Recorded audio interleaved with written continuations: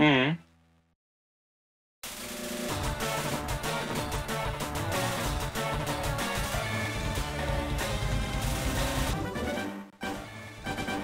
Right. Right. Yeah, it's super good, dude. Yeah, it's super good, dude.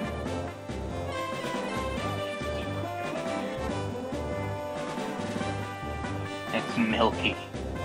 Mm-mm. It's milky. Mm-mm. Milky.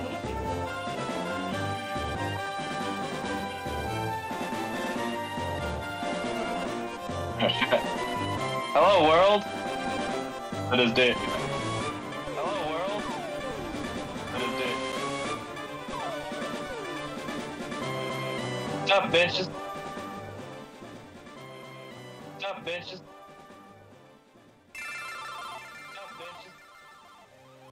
Okay, cool beans. To the YouTube bitches watching. What's up? How you doing? Get in the comments.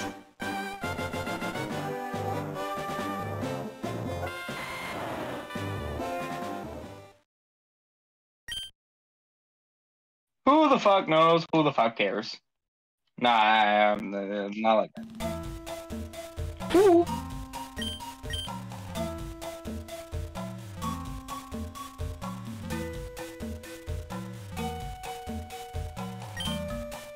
And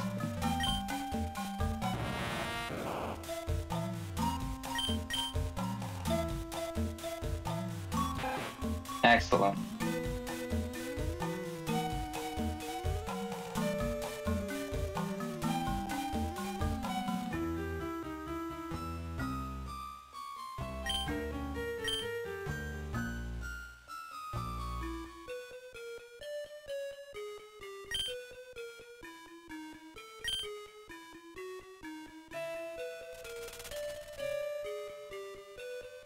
Hi. Huh? I can tell. Refuse to elaborate.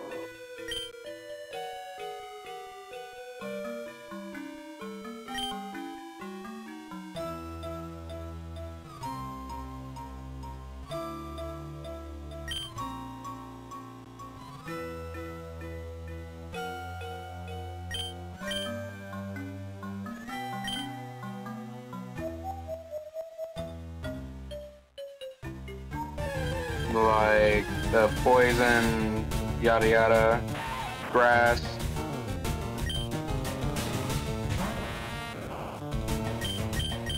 Opposing types do more damage.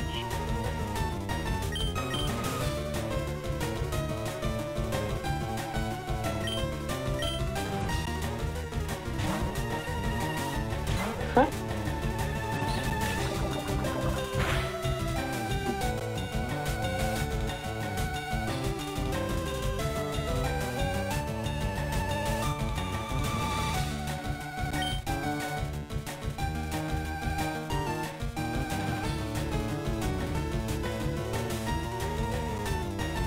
Yeah.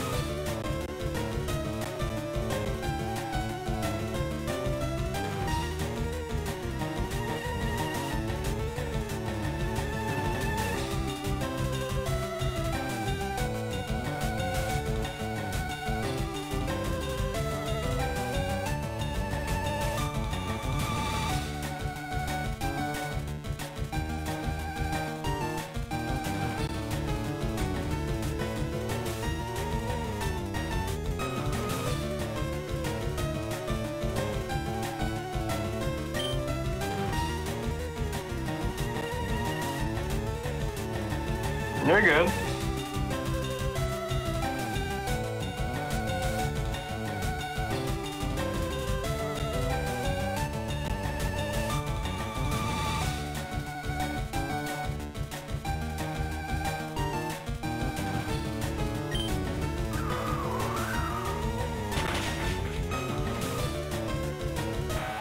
Hmm? Yeah.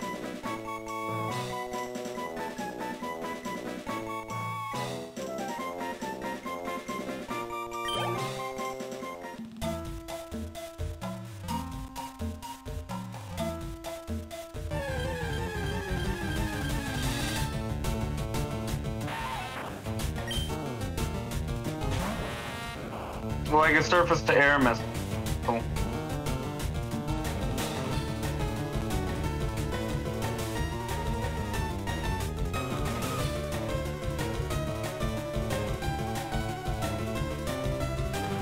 No. Go on.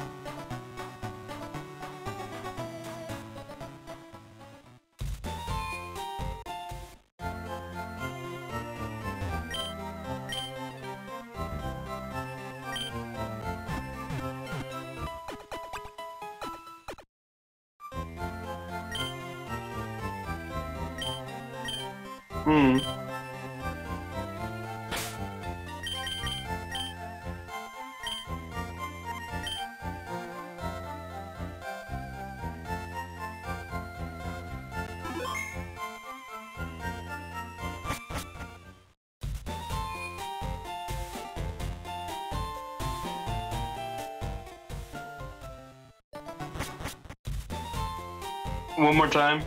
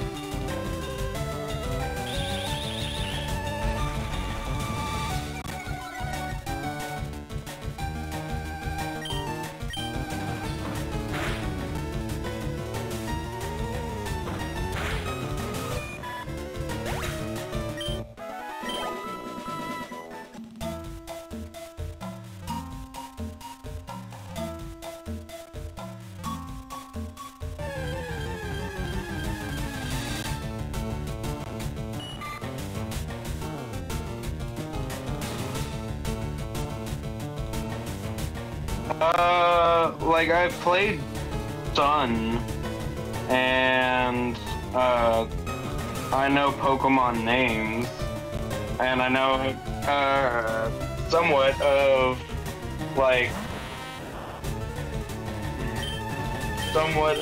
a basic understanding of attacks and shit. Gotcha. I think it's interesting that you played Sun first, because that game is actually like it purposely went out of its way to try to subvert a lot of expectations. Like that game, even though it does have like structured boss fights, it doesn't have like specifically gym leaders. And like Team Skull is supposed to be like a subversion of expectations with how like with how the evil team usually goes. I guess that's a little misleading. The first Pokemon game I ever played was Ruby Red. Or no, Alpha Red? Omega Red? Yeah. It was on the Omega Ruby on 3DS. I came in on a moving truck. Yeah, it's Omega Ruby. So that game is actually... Hey, you're right in the back. No, yeah, right? Everyone makes fun of that. You're like, hey, you want to move around with the moving heavy boxes that aren't tied to the ground in any way? So I really like that game. It's a remake of the Gen 3 games. But my alarm went off, sorry. But so I'm a fan of those games. A lot of people don't like them for some reason. I think it's because those games are very easy, where a lot easier than some past Pokemon games. But I don't think that's necessarily an issue. Nah. I mean, yes. Sorry, what were you saying? Oh, I was just saying that's like the extent of my knowledge. Gotcha. And I watched a little of the anime, but I think everyone did growing up. Like, if you're like our age and a little older, you probably grew up watching the anime to an extent.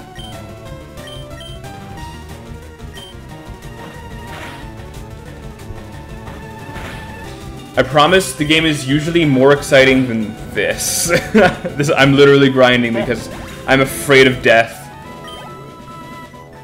oh, I get it. Like I did that a lot when I played. I grinded.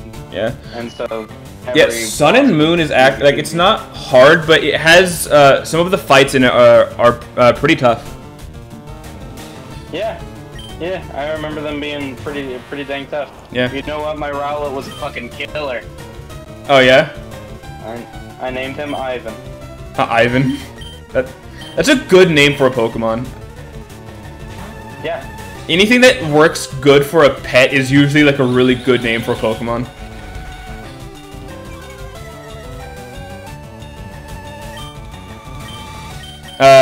But yeah, that like that last fight with Lucamine when she's like all octopusified is like actually pretty hard. Yeah. Like it didn't. I had to back out of it. Oh wow. Well, cause like I felt like I went in really underpowered, and so I went back and fucking tried it, I ground a bit, and then I went and beat her easy peasy. Yeah, even though I'm pretty sure Lily heals you before that fight, it's still like it's 2 boss fights with the same person in a row, and somehow her team jumps up like 5 levels and switches out members. Yeah, right. So it's like, fuck. Are you fucking kidding me here? So narratively, I was slightly let down by that fight because I thought it would have been really cool. What I was expecting to happen as soon as I saw like her big octopus form is because she's merged with the Pokemon is for her to start attacking my Pokemon, and I have to figure out what her type is on the fly and stuff like that. And in the next game that came out, they did something like that. But I thought it was really weird for her to like become this like all-powerful being and then throw out a Pokeball. I'm so powerful now. You do it for me. Go Squirtle. Exactly. I thought that was a bit, and I think Game Freak knew it was a missed opportunity because, like I said, in the next game, which was basically like a deluxe version of Sun and Moon, they did that. They like threw a Pokemon you've never seen before at you and said, "Figure it out," which is it was cool. And something that's really cool about that fight is if you know what you're doing, if you know the fight's coming, it's easy to prepare for. But the challenge comes from the fact that it's something you haven't seen yet, in a context that you know how to handle.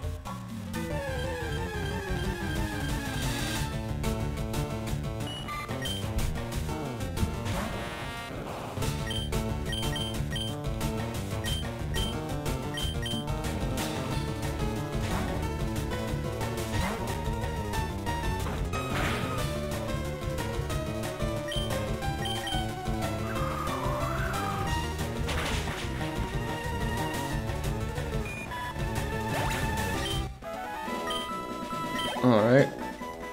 So, just so you know, so, Noodle is at level 8 right now, I think. We're trying to get him to level 10.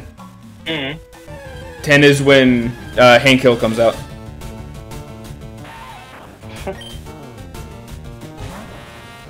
And, expedite that Butterfree process. Yeah, honestly, like, this is, other than trainers, this is, the next trainer we're gonna fight on the route that we're in right now. Not right now, but the route that we're about to go to. can be pretty tough. So I'm getting our poison type repellent ready. Because on evolution, Butterfree learns the move Confusion, which is actually a pretty decent Psychic type move. And the trainer we're about to fight has an Ekans, which is a poison type. And Psychic beats poison because mind over matter.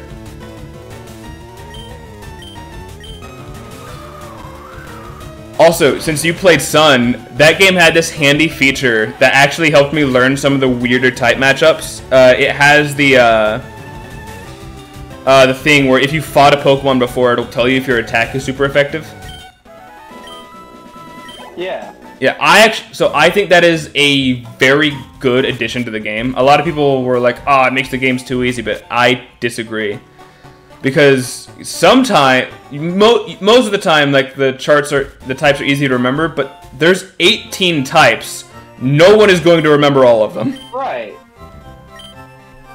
It's why donk on a something that's made for making it easier. Exactly. Like the term that's usually used for it in games is accessibility, and I definitely think that that's not an easy thing. That's an accessibility thing, and I think they balanced it out fine because when you're playing when you're doing having a battle with a real person for competitive sake, they don't show you that because if you're playing competitively, you should know the type chart.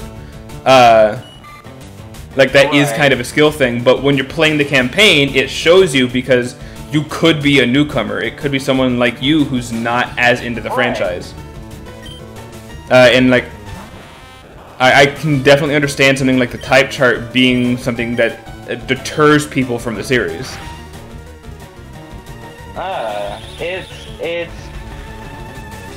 It's more for the casual people, you know? Yeah, exactly. And also to be snorting Pokemon. Yeah. Well, also I've been playing these games since I was in the 2nd grade, and it took me until I was a teenager to remember how Psychic type works. Huh. And when you're a kid, that's when you're good at learning things. But I didn't use Psychic and Dark types and those types of types because I didn't know how they worked, and I was like, yeah, I'm gonna stick with fire. It burns everything down. I'm good. Well, that's pretty much my whole goal with Pokemon too. The only stat I care about increasing or decreasing is HP, and it's there. So, do you know about this is some deep cut stuff. Do you know about how EVs and IVs work? Not EV the Pokemon, it's a thing that stands for effort value.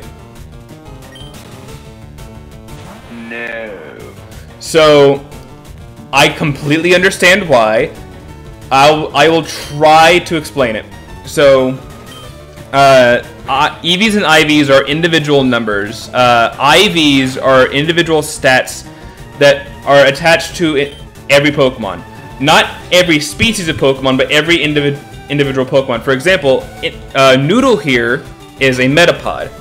Not every Metapod has the same IVs as this Metapod. It's kind of like genetics, kind of. How every person has some things that they're just better at. That's how IVs work. It stands for individual value. Yeah. EVs, or effort values, as the name implies, effort, it depends on what the Pokemon does. How it's usually calculated in basically all of the main series games is it's determined on what Pokemon you fight. So I don't know what Weedle gives off the top of my head, but just for the sake of example, say Weedle gives attack EVs. If we kill 4 Weedle, we will gain 1 full attack EV. And then when we level up, it'll make our attack go up, this Metapod's attack go up 1 stage more than it would have otherwise. It's very complicated, and the reason it exists is to give, is to literally make every Pokemon unique. So that, if we look at our stats, if we have 2 level 100 Pikachus, they're still different Pokemon. That's the reason it exists. But of course, players being players, people have figured out how to abuse those systems to get the best version of every single Pokemon. Well, you know, metagamers and fucking munchkins. Until like X and Y, which are the games that came out like right before you started playing. They actually, like, Game Freak was like, okay, we see you. We're gonna make it easier for the munchkins, so they added different ways to affect EVs and IVs without devoting your entire life to it. Because the entire competitive scene is built on EV training. And, like, breeding for a Pokemon that has perfect IVs. That's such a weird sentence. It is. And it's funny explaining it to someone because, like, when you're talking to someone who already knows about Pokemon, you're like, you talk about, like, oh yeah, I'm just breeding for IVs right now to try to get a good Mimikyu. But, like, explaining it to someone's like, oh yeah, this is really weird.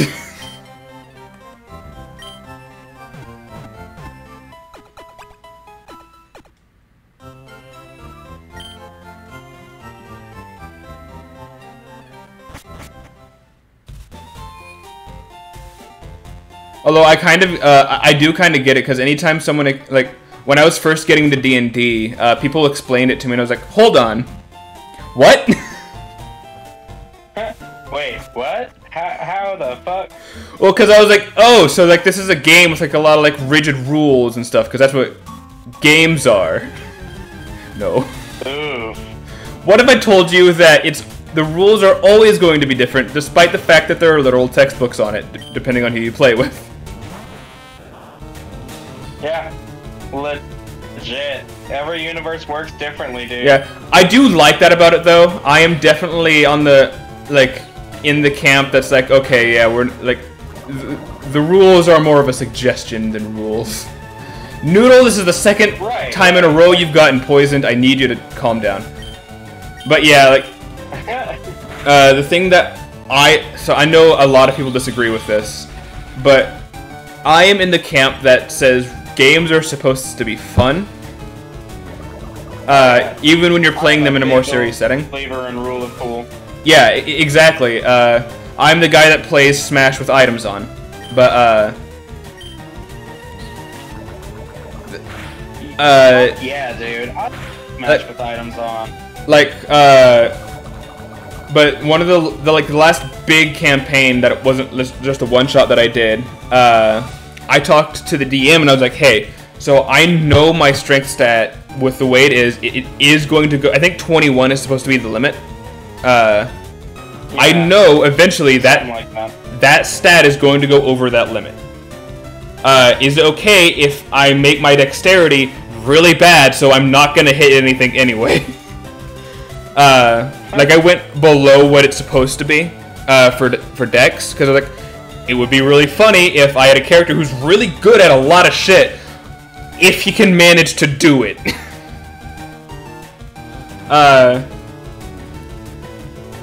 And he was like, yes, that is fine, that sounds great. Oh, hi, Ronnie. But that sounds great. Ronnie's in the chat, by the way.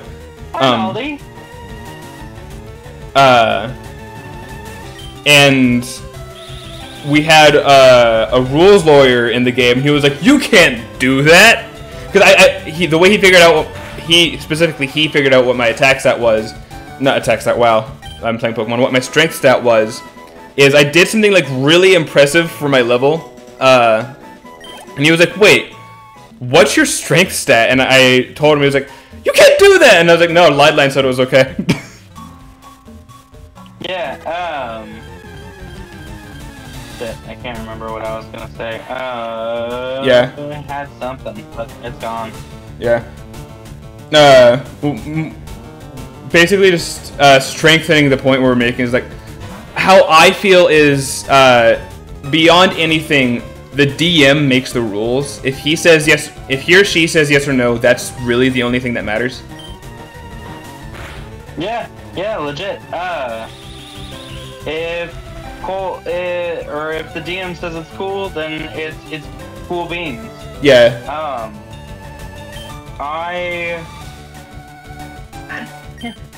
Oh, I only rules lawyer if it's something that's like, I'm not trying to correct the DM. I'm just like, if the DM needs any assistance, that's when I try to. No, yeah, and that makes perfect sense. I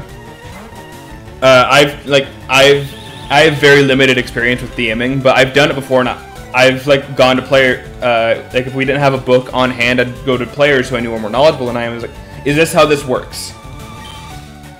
Because like, yeah, I have no problem. I actually prefer to homebrew stuff, but I'm not gonna just make shit up on the fly because that's just not fair.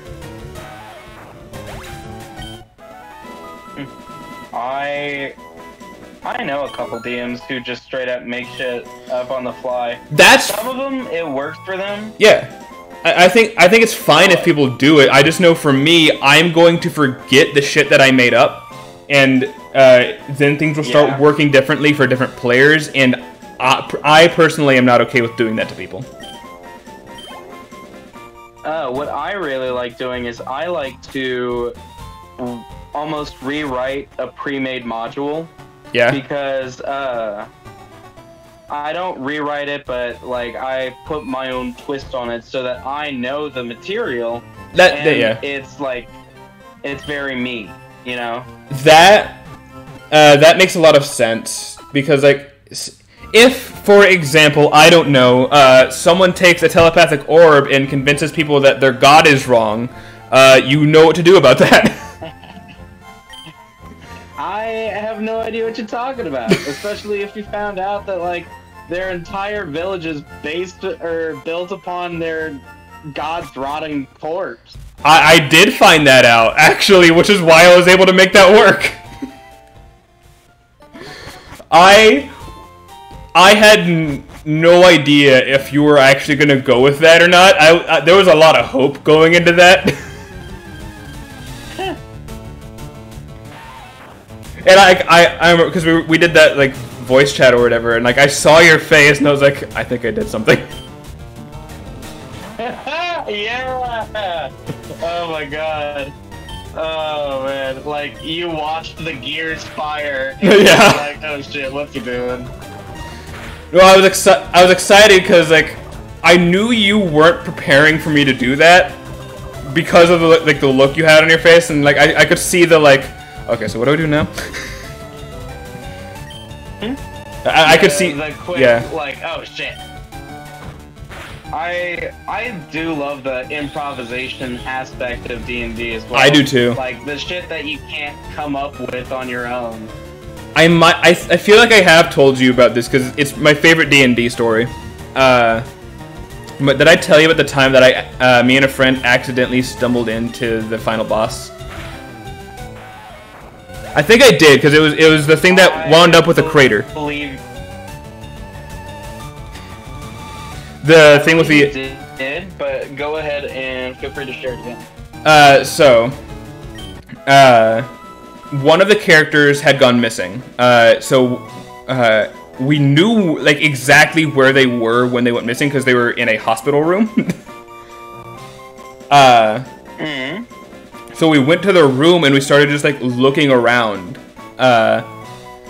And while we were searching, the other character, I forget how, but they figured out that the wall was hollow. So we literally did like the stereotype thing of like pushing on like bricks in the wall to see if one of them would had any give to it. And one of the bricks slid into the wall and a door opened, and we were like, yeah, he's probably in there. And the final boss was in there. Like, just under the hospital.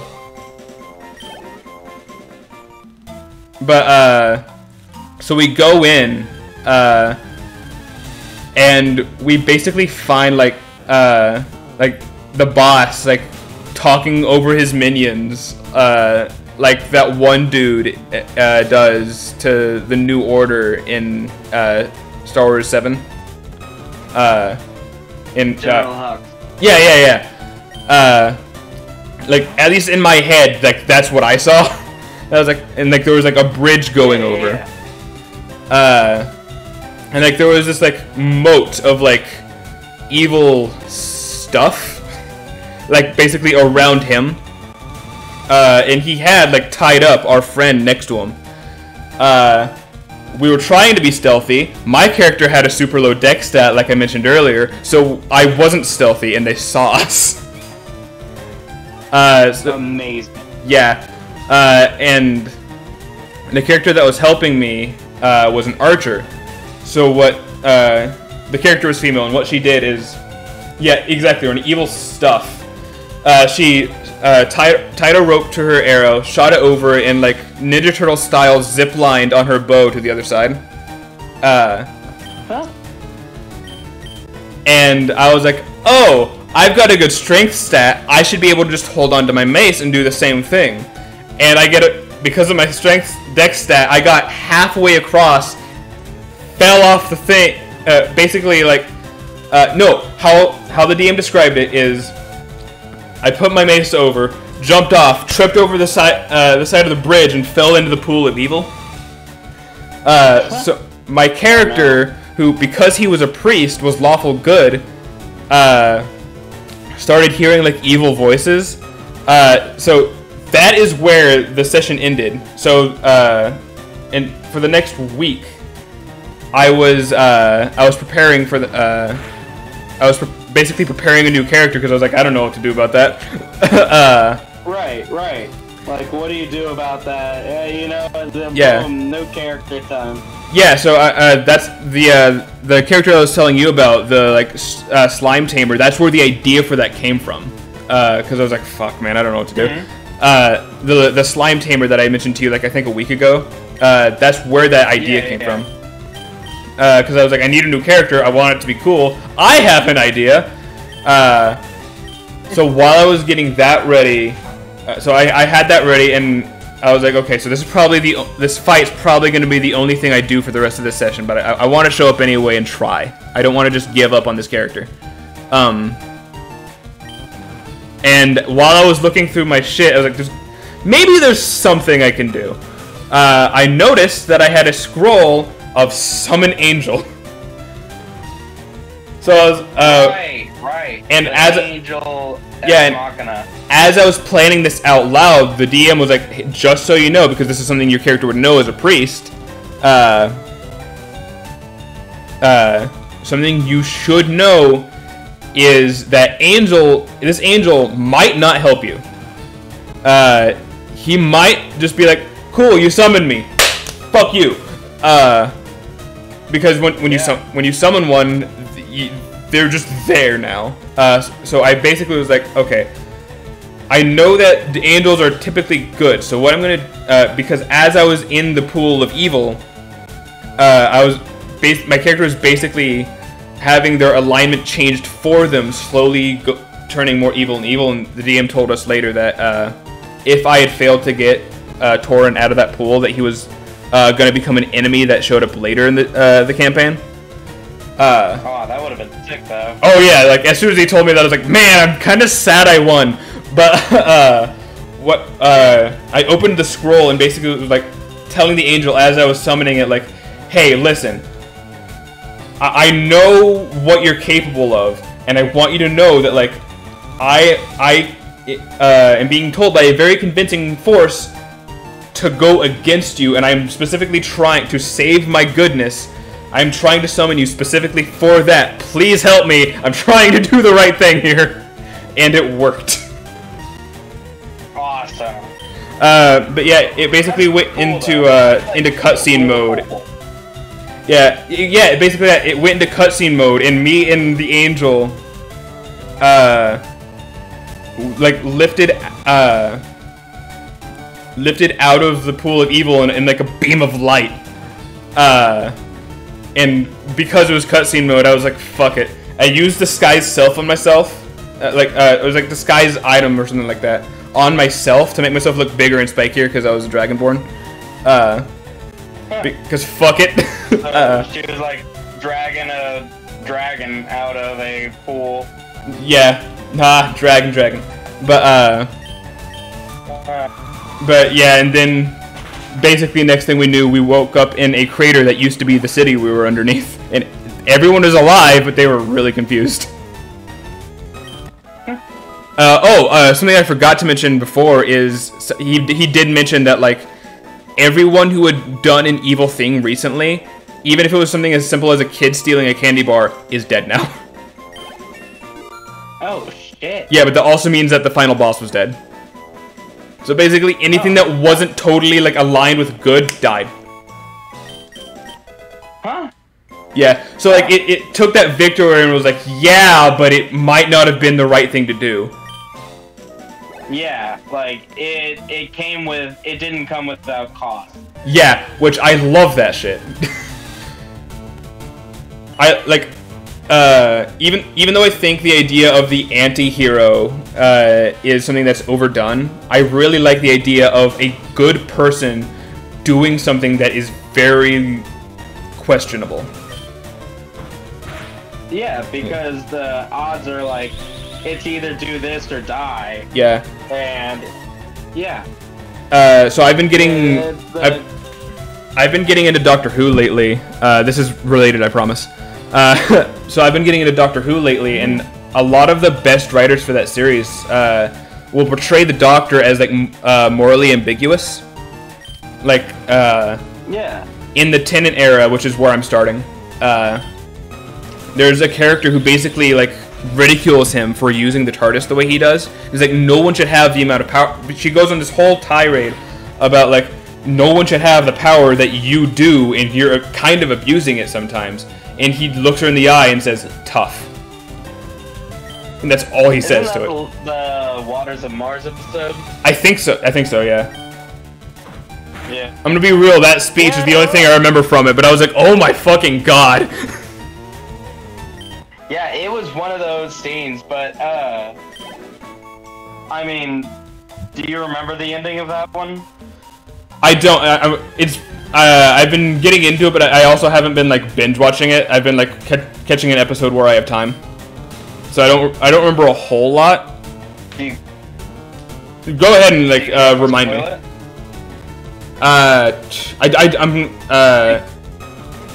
Go ahead and, like, remind me. Spoilers for the Tennant era, it's been over 10 years. So, he ends up saving everybody, even though it was a fixed point in time. Yeah. So, the captain, I don't remember why, it was the same woman that, like, talked to him about how he uses the TARDIS. She was like, no, time is sacred, you fucked up. And gotcha. Now I'm going to correct this. And she went into her house and shot herself. Gotcha. That is like, yeah, I do remember that now. I do, so, off topic completely.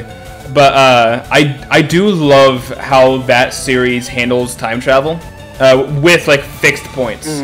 Because like, I think the first question anyone ever asks when they're getting into Doctor Who is like, okay, but like, why doesn't he just go back and fix the issue with there not being any more Time Lords? Why doesn't he just go fix that? And it's like, that event is a fixed point in time. He can't. And even if he could, it would probably happen again. Right. It would just be like untangling headphones just to put them back in your pocket. That is the funniest way to put that, yeah. I'll be right back. No, yeah, you're good. What is on topic? I mean, yeah, staying on topic while grinding in Pokemon is the worst idea. How's Noodle doing? Because I haven't been paying attention for a minute. He's poisoned, cool.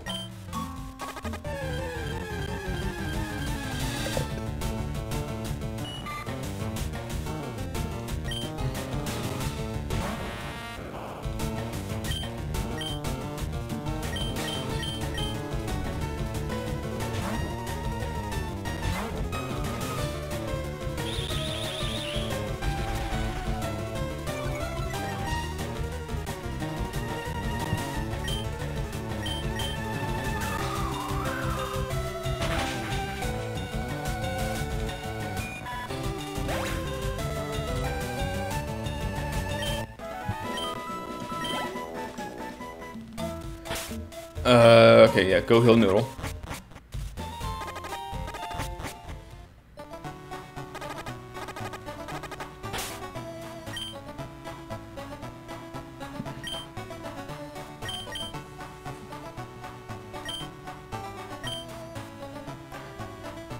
Actually, I'll just use the antidote. Because we're not going to need an antidote for a minute, probably.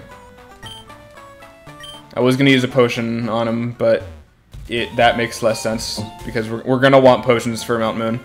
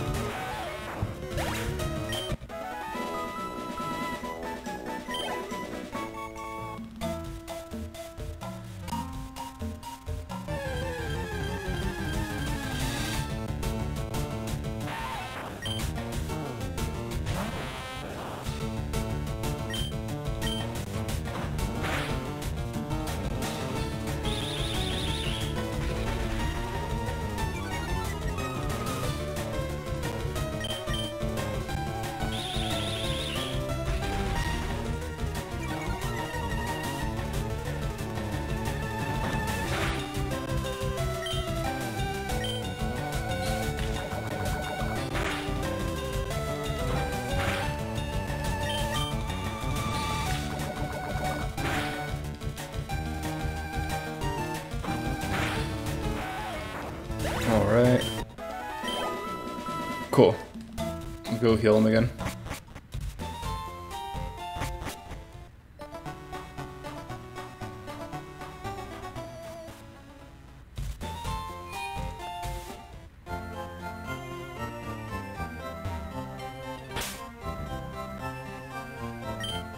What am I doing? Okay.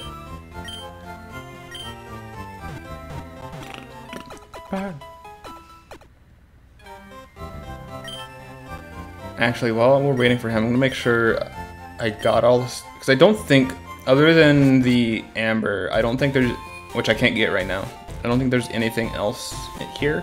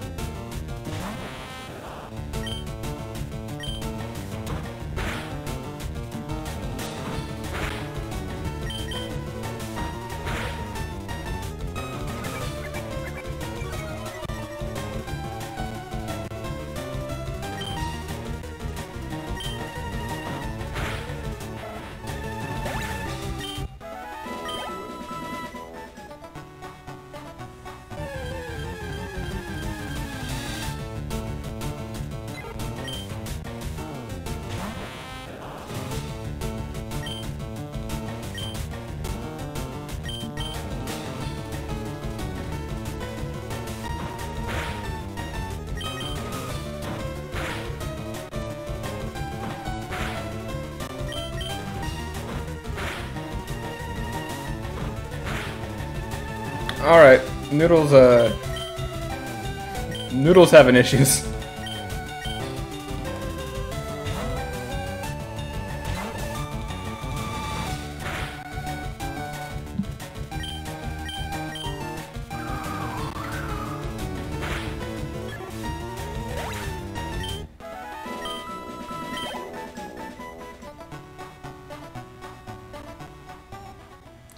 Alright, yeah, I'm gonna fuck around for a bit and not fight anything, because I'm gonna wait for Ryan to get back before Noodle evolves.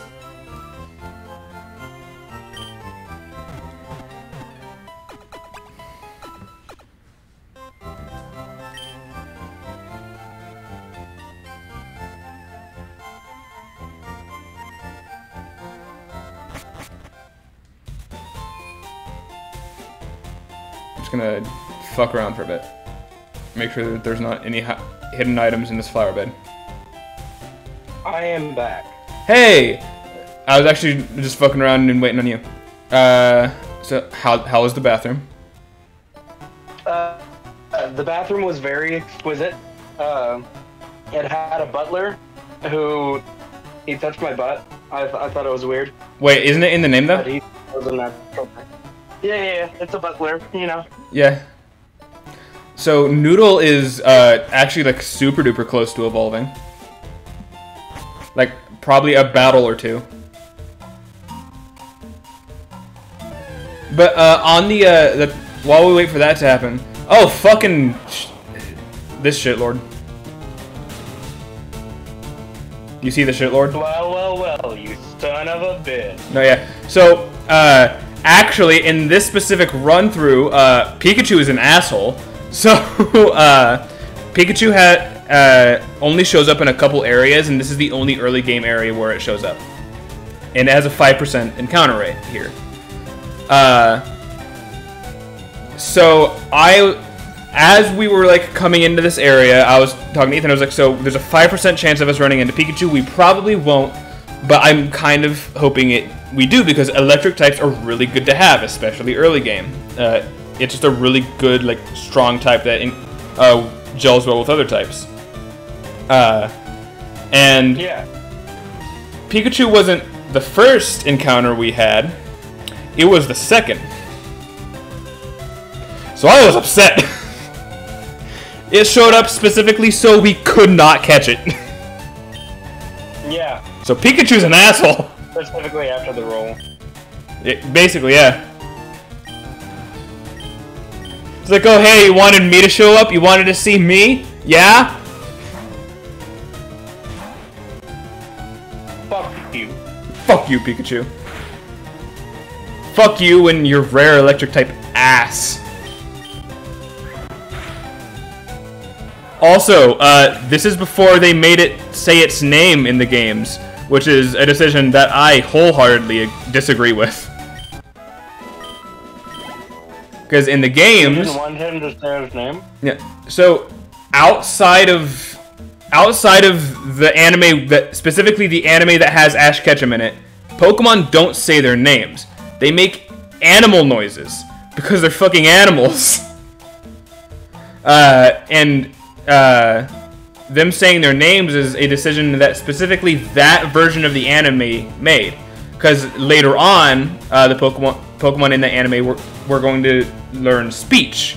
And like that, Ash's Pikachu is going to learn how to talk, similar to how Meowth did. And then they abandoned that idea, and now Pokemon in the anime just say their names. And it's really weird. Honestly, the Egyptians did the same thing with the cats. They were like, what's your name? Mao. Oh, cool. This dude's name is Mao.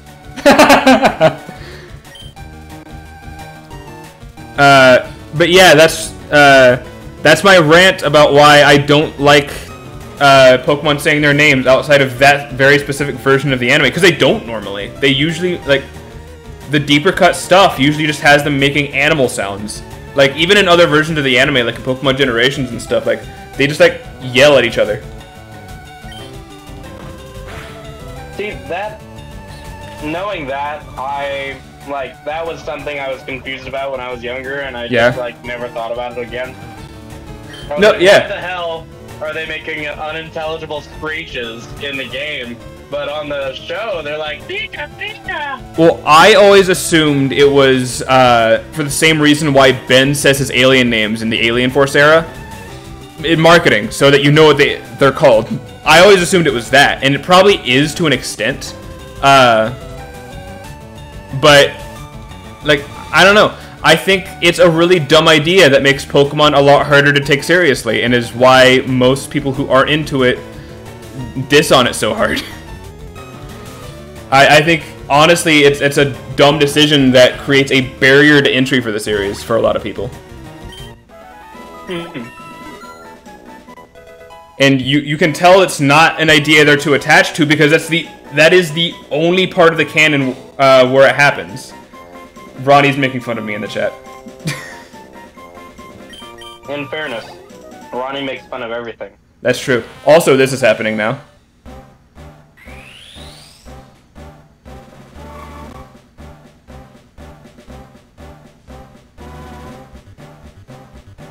We have, in this region, what is probably the most useful bug type.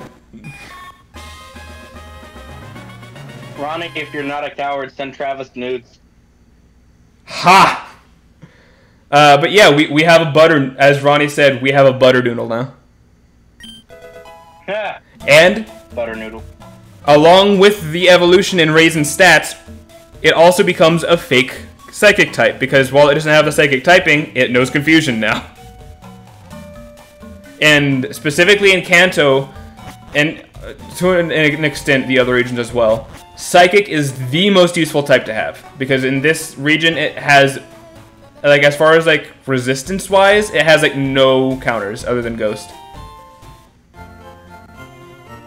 Because there's no Dark types in this region. There's only a couple Steel types. It's resisted by Ghost, but so Ghost beats Psychic, but Ghost does not resist Psychic type attacks. And the only Ghost types in this region are part Poison, which is weak to Psychic.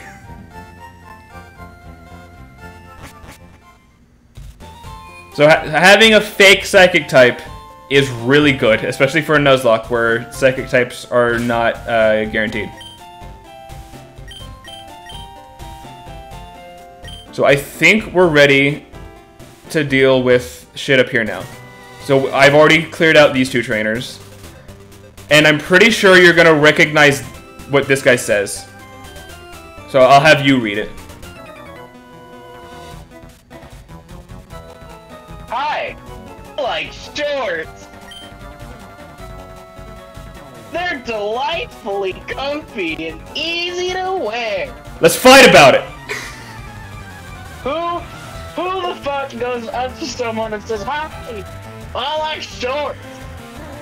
Who fights about it? Normally, they'll say something like, oh, you've got Pokeballs, so let's fight to see who's better, or something like that. Or hey, I remember you, let's fight again. Something like that. Something that, makes sense to say before, a battle to see who's best. Why'd you say that? I like shorts. Yeah, this guy specifically is very, famous in the Pokemon community for that reason. There's also the one chick from I think it's both Sun and Moon, where she's in a bikini and she says, "Don't ask where I hid my Pokeball." No, yeah, I love her. She's great.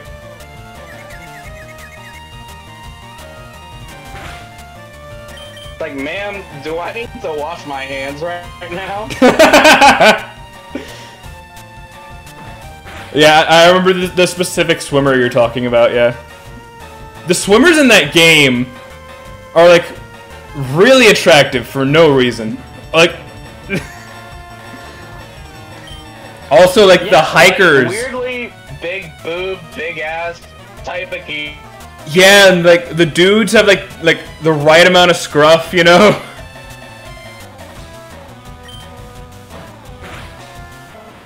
Also, the Well, no. Oh, okay. Oh, I thought you said hold on. But the hikers too. In most games, the hiker archetype is like a really fat dude, like a mountain man, you know. And in Sun and Moon, they're like really attractive potheads. Dude, so was the teacher, professor, whatever guy. Oh, you mean the teacher from the Pokemon school? Or Professor Kukui or whatever. Yeah, Kukui. Yeah, with his like shirtless, wearing the jacket. Right, like, hold on, is this a Pokemon game or do I need to get Stevie? I think it's really funny that so do you know the reason why he's fit? So each Pokemon professor in each region has their like specialty, their thing that they study. And he studies Pokemon moves. And the way that he studies is he has his Pokemon attack him. And over the course of just taking that many hits, he just eventually got ripped. Oh my god. Yeah. Well, because like these things shoot actual lasers and break mountains. Like fucking punch him in the gut, it's fucking steel. No, yeah. By the way, we killed the one trainer that I'm worried about until we get to the next gym leader. Which is the whole reason why I was training. Oh, fuck yeah. I was really... Because his Ekans is what ended the last Nuzlocke I did on Leafgreen. Oh, fuck. Yeah, he's no joke. And unless... again, unless you're prepared for him, just like any fight.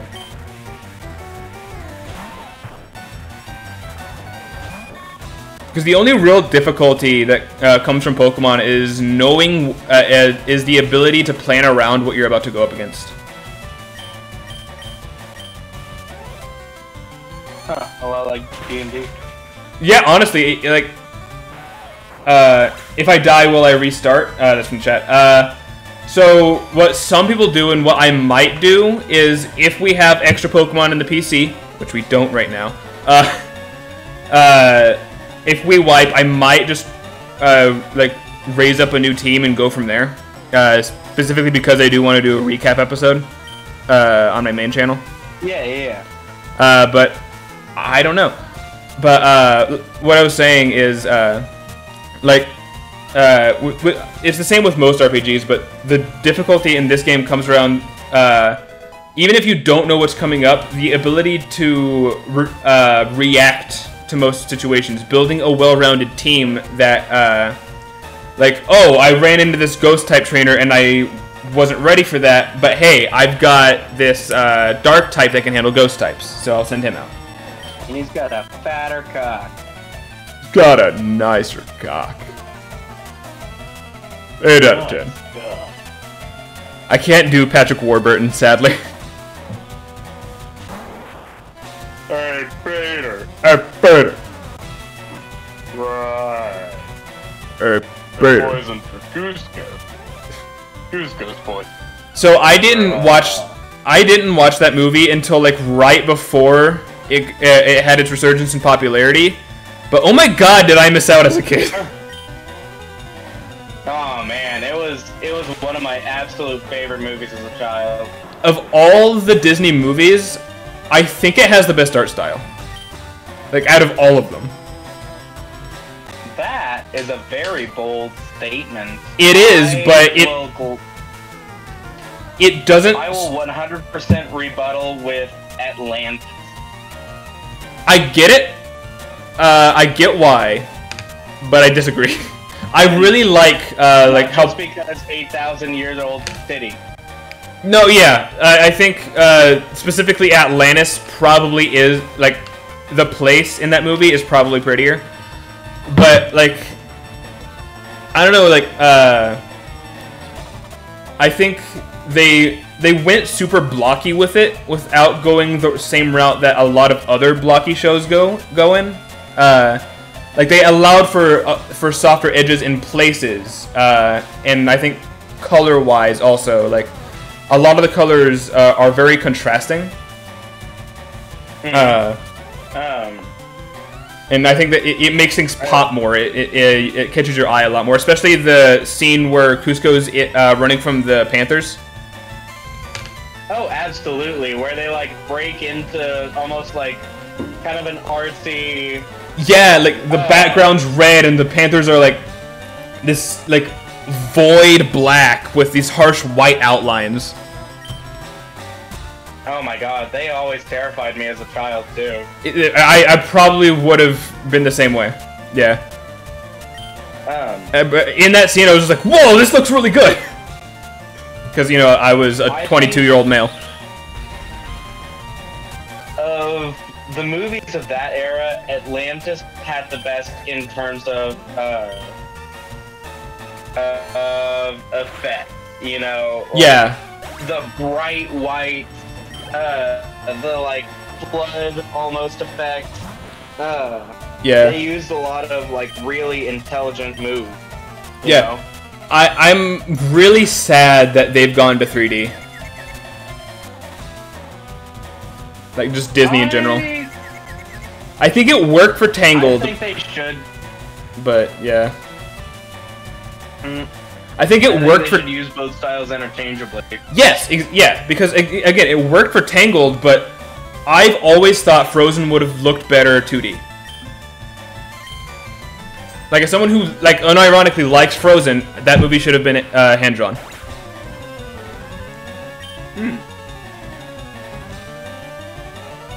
Like, I think there's a lot of stuff that, like, think about Olaf, now think about him as a 2D character.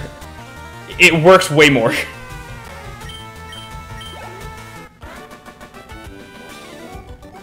And, like Marshmallow, the like bigger ice monster. I think both cuteness and scariness wise, he would have been way more effective as a 2D monster where they could change his proportions more. Yeah.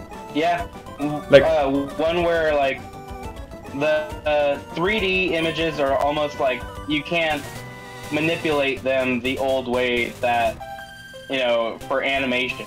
Yeah. You can't do the in-between ones. Yes. Disney does work around that. They still like add a bit of squash and stretch and stuff, but it is a lot harder to do for 3D. In the only scene where I think the 3D works more than 2D, specifically for Frozen, is the part of Let It Go where she's building the castle. Like, that scene looks great. It could only have been done like that in 3D, like, at all, with, like, the moving camera angles and stuff. But outside of that, honestly, everything else... If they did it in 3D, they would have still kept that. Or if they did... Yeah, they would have had, like, a 3D environment, like the ballroom dance in Beauty and the Beast. Or, in Aladdin, when they were escaping the cave, that's also a 3D render. Yeah. Aladdin was actually the first time Disney ever did that. Yeah, they like went for it too. They had the tiger's mouth. Yeah, and it like that scene like, still holds up because they worked within their art style. The cave escape sequence kind of ages quite a bit, but I meant specifically like the mouth. I meant like the face of the Cave of Wonders looks really good. Oh yeah, absolutely, 100%. Still looks real good today too. Like I haven't watched Aladdin in a minute, but I can see it perfectly in my mind. Yeah, which granted I think this is speculation because I try to know a lot about art, but I am not an artist. But I think maybe what makes that the 3D work so well for the opening to the Cave of Wonders is the fact that it's supposed to be scary, so the fact that it doesn't fit makes it more jarring. It has that, like, whoa factor to it. Yeah, does the rules allow... this is off topic, but Ronnie asked, do the rules allow you to rename evolved characters? So, unless it's something that's pre-planned, I don't like renaming characters in Nuzlocke because of the emotional attachment thing, but that's just me. Well, honestly, I think the renaming kind of means like double attachment. You know what I mean? No, yeah, and I think that's situational. And keep in mind, Nuzlocke rules are completely subjective. There is no objectivity to it. It is a challenge that is put in place to make the game more fun. So if someone wants to disagrees with like that take and wants to do something else, like that's perfectly fine. And also, I like who's stopping them. Yeah, exactly. And actually, so it's not from a Nuzlocke, but my favorite example of renaming a character, renaming a Pokemon as they evolve, was done by the Completionist. He caught a Dratini and named him Bust-A-Move. And when he evolved him into a Dragonair, he changed the name to Bust-A-Nut. And then when he evolved it into a Dragonite, he finally changed it to Busta Rhymes. And every time he threw it out, the editor added in a song from Busta Rhyme. That's funny. No, yeah, it worked perfectly, and it was planned from the beginning. And there was a short period in time where, while the Dragonair was a Dragonair, so in there, on each thumbnail, it was art of Gerard and Alex, the other Beard Bro, holding their Pokemon. And there was a bit where it was Gerard holding Dragonair, and his hat, the Dragonair had a hat that said Nut on it. That's funny. Yeah.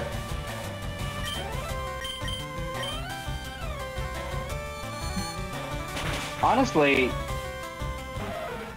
you could probably rename the Butterfree to Buttered Nude now. Buttered Nude? Yeah, Ronnie brought that up earlier, and I thought about it, changing it to Butter Noodle. That'd be funny. Yeah. That'd be good. So, I didn't explain Instanoodle's name to you. So the reason why I think that Pokemon is a boy. I checked that earlier, and I came to the same conclusion. But, so his name came from, Ethan was like, name it Instagram, and I was like, that's stupid, I have an idea. So without telling him, I made it, Instant Noodle, and he was like, I thought you were going to make it Instant Nude, this is way better than that. So, I think it'd be cool, because the name was supposed to be going against the idea of Instagram, to just get rid of the Insta 2 once we get to the name raider. Just make it butter. That's pretty good. Yeah. So it'll be a minute before we get to the name raider, and we can change names. But as soon as we get there, that's what I'll do. Oh yeah. We've got at least one gym between here and then, though. Excuse me.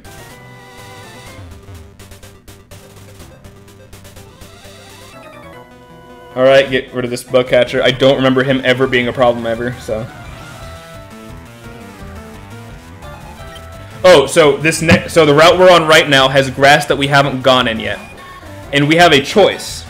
So, almost directly to the north of where we're at now, there's a Pokemon Center. And inside of it, oh, Ronnie suggested Insta-Death for Insta Noodle's new name. But, so there's a salesman that will sell us a Magikarp for $500, which we absolutely have. And Magikarp, a Magikarp, as long as it doesn't die, is a guaranteed Gyarados. We just have to grind it up for a bit. Or we could chance it in the grass, and we will have a 5% chance of getting a Jigglypuff, which evolves into Wigglytuff, which is a pretty tough normal type, and normal types are, even though normal type doesn't beat anything, they're typically pretty powerful, and Wigglytuff is really good at taking hits. So do you want to chance the 5%? What was that? Go for the grass so that you can name your Wigglytuff Pretty Tough. All right. So what I was gonna say, that's a great name, by the way. Also, the name that I have my phone call me is the one above all, comma Wigglytuff. But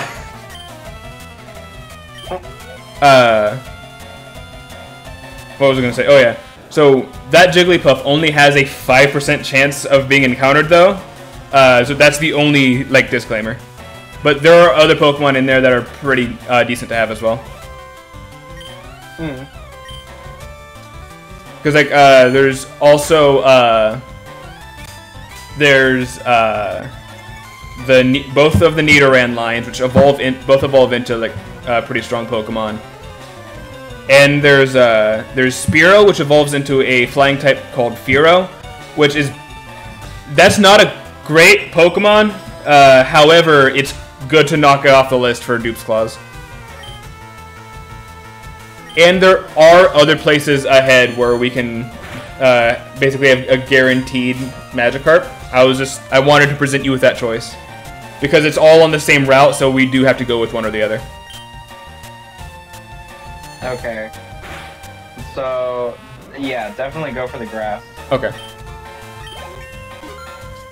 I mean, unless you really want a Gyarados.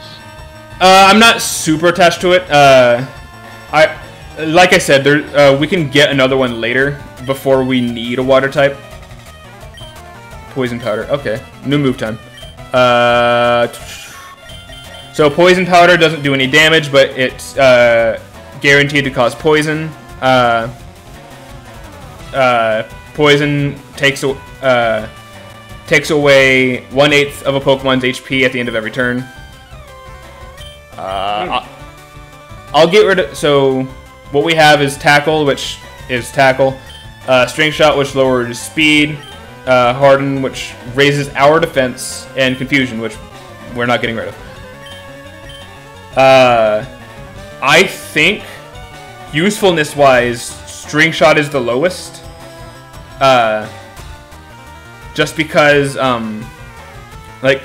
even though speed is really important, if we, for some reason, need our Butterfree to take hits, that's a good option to have. Tackle is good for getting rid of cannon fodder, and Confusion is literally the best move we have, period, right now.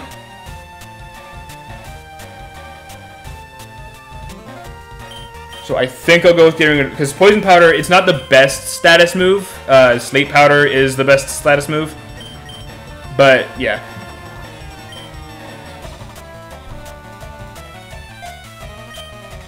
Ronnie said words are happening. She understood all of that. Words are happening, Ronnie. Anytime I say some nerdy shit to her that she doesn't understand, that's what she says. It's just, those were some words right there. A very astute observation. Yes. So, I was really hoping she wasn't going to look at us. She looked at us, walked up to us, then stopped and said, "Eek, did you touch me?" Ah, did you touch me? Even though I came up to you and touched you? Ah, did you touch me? So this sucks. This thing absolutely knows Sing. Sing only has a 50% chance of actually landing, but it will put us to sleep, so I'm poisoning it now so it at least takes some damage. And that's even more annoying.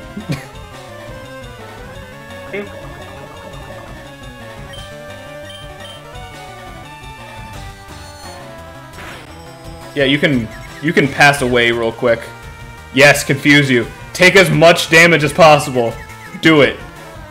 Fuck you. You missed anyway. Fuck you. Die. Go to hell. Confused and poison. Fuck.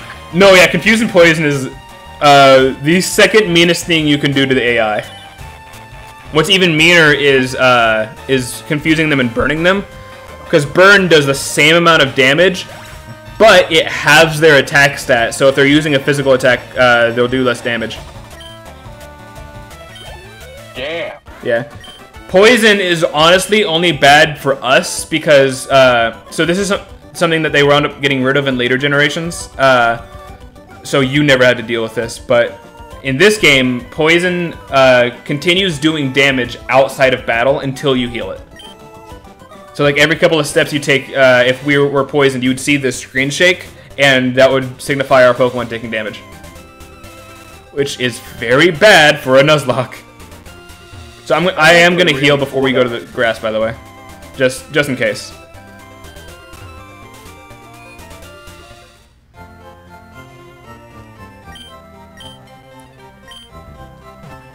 But yeah, that bald dude in the white shirt over there is the Magikarp salesman.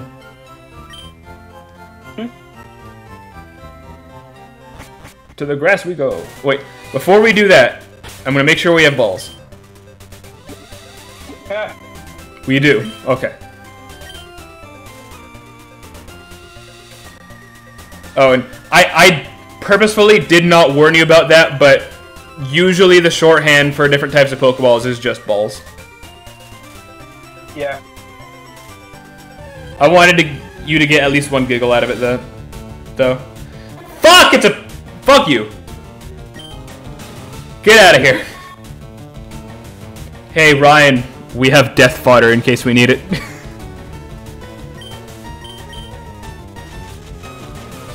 Oh man. Time to die. No, I'm not gonna kill it, because I do want to take it off the list. But, yeah.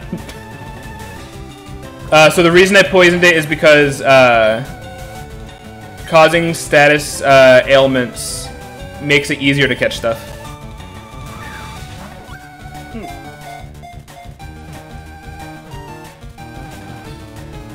With the biggest one being sleep, for obvious reasons. Yeah, I mean, yeah. Yeah.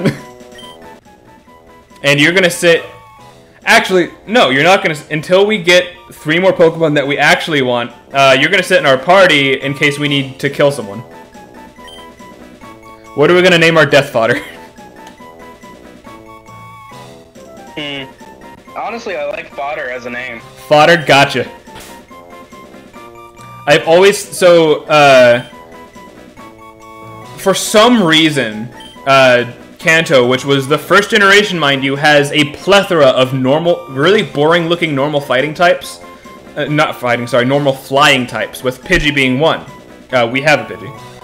And I always thought that Spearow just looked like an uglier Pidgey. Honestly, you're not wrong.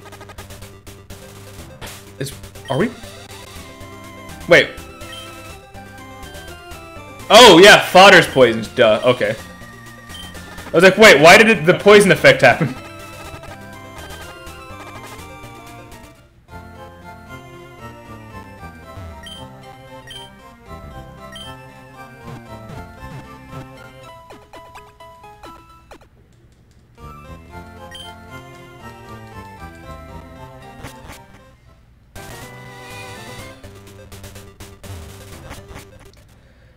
Okay, so Mount Moon, a new area. I'm gonna call it now. First encounter is gonna be a Zubat. Calling it now, which I'm actually not that upset about.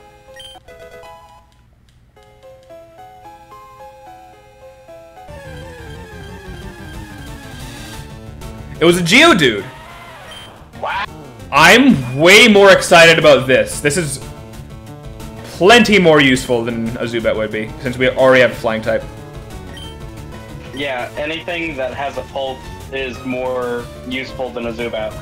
Actually, that's not entirely true. Zubat, in its first form, isn't very strong, but once it evolves, it gets not an insane amount of power, but it gets some power, and learns a lot of moves that can cause confusion, which is very useful.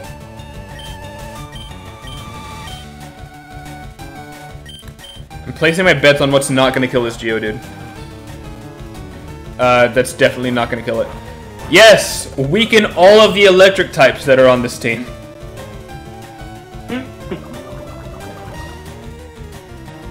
I don't think it knows Rock Throw, so we should be good.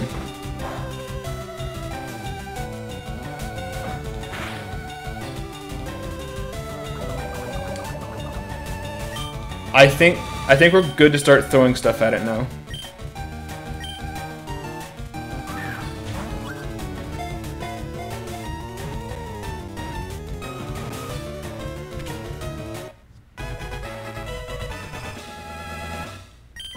Alright. Nice. Before I force this thing through Mount Moon... Well, first we gotta name it. Alright, so... The obvious name, barring the fact that this is a girl, the obvious name for a literal rock with a face is Dwayne. And Dwayne has already been done. Okay. How about Muddy Buddy? That is so good. Thank you. I never would have thought about that. If Buddy doesn't fit, Muddy on its own is great. I think I can make it fit. If I make it all one word. Yes. Amazing. Sadly, because we're playing this through super legal means, I swear I actually own the cartridge for both versions of this game, so I think this is legal. But we're playing this game through super legal means, and I can't trade to get the final form, but we can at least evolve it once. You're super legal. Yeah, super legal. It means better than being legal. Yeah. So because Nintendo kind of sucks. Yeah. Yeah. I see Nintendo the same way I see Disney. The creative teams there are amazing, and I have more than an infinite amount of respect for them. Also, here's a Zubat. Which is the other big reason I wanted Confusion, because it beats Poison. Which makes Noodle our Zubat repellent. But, yeah, so, the creative teams at Nintendo and Disney are amazing. However, as a business, both of them can suck me off. Oh yeah. Oh yeah, they can both lick my taint. Like, they seem to not have respect for the thing that makes them money. It's so weird. Which, in both instances, is art.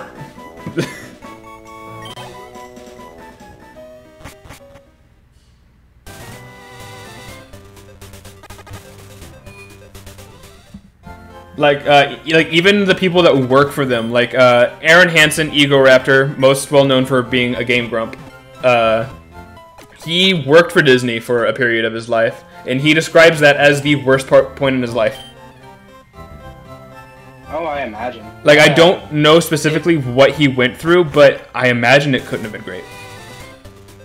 I remember one YouTube personality, Swoozy, I believe. I've heard of them. I don't know them very well. A lot. He detailed a lot about Disney, and it was huge. Yeah? Mm-hmm. I mean, I imagine with how they treat literally everything else, like, first off, being an animator already sucks. Like, animation is not a fun process. No, it's literally like, you're building this entire thing that people are going to watch and enjoy.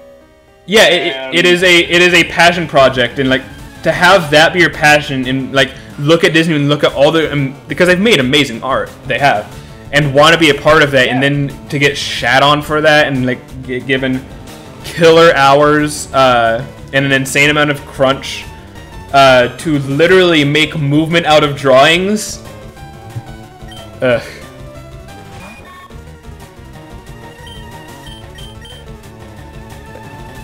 It's the same with video game designers, too. Yeah, like, so from what I've heard, and like what's been displayed, I know Nintendo's really good about crunch. They don't put their developers through that much. But Nintendo specifically towards like how they handle other people interpreting on their art. Like, I'm sure you heard about the Pokémon and Metroid scandals that happened a few years ago. I still have a copy of Pokémon Uranium sitting in my drive. I used to. The only reason I don't is because I know how easy stuff like that is to get a hold of once it touches the internet. Yeah, that's fair. But, I mean, I just haven't seen any Pokémon Uranium floating around since the cease and desist. No, yeah, you do have to go digging for that. Uranium, in my opinion, is the more egregious example, because Pokemon, no matter what, is going to make money. So the only time I think their legal team had a reason is, funny enough, it's the only time that they've had a good reason to do what they did. Yeah. So I mean, it was a game that said Pokemon, and it gave you like weird, creepy flesh versions of actual Pokemon. So I actually disagree with how they handled Uranium. However, do you know what AM2R is? Not off the top of my head. So it stands for another Metroid 2 remake. Metroid 2 is a game that it's good. It's really good actually, but it came out on the original Game Boy, so it's very limited in what it could portray, because it's literally in black and white, because the hardware was on. And a very, very passionate man who goes by the name of Dr. M64 wanted to remake it. He spent over a decade of his life making AM2R completely for free, and he basically brought it in parity with the Game Boy remake of Metroid 1. And AM2R is basically a widescreen Game Boy Advance game with better audio. It's such a good fucking game. And at that point, this came out in, I believe, like 2016, and Metroid had not gotten a new game since 2010, and that also happens to be the only truly bad Metroid game that's come out. A lot of people really don't like Metroid Other M. So people were like,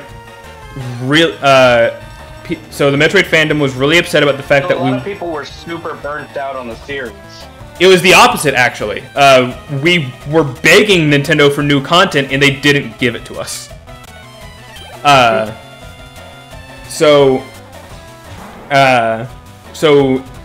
M64 releases that, and like day one, it gets taken down by Nintendo.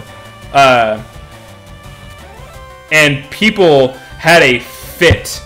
And as it turns out, we learned in the next E3 that came out that Nintendo was releasing another Metroid 2 remake, and that's why they took down that one. And immediately, the entire Metroid fandom was like, "Oh, okay, we get it. Yeah, you can do that."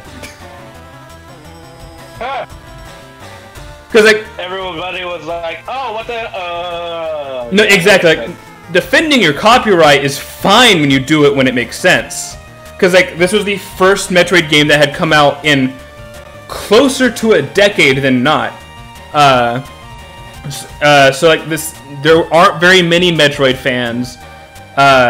So like they needed as much ability for this game to do well at all if they wanted to bring the series back. And the game is literally called Samus Returns. Like they were really banking on people being like, "Oh, Metroid's back."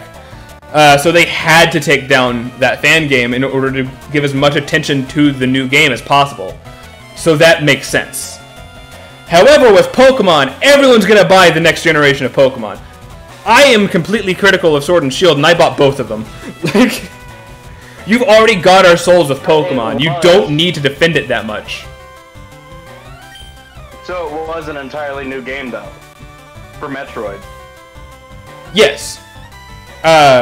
Metroid doesn't get very many new games, which is why now people are super excited about Metroid Dread, because it's the first new game that's not a remake since Other M, which came out in 2010.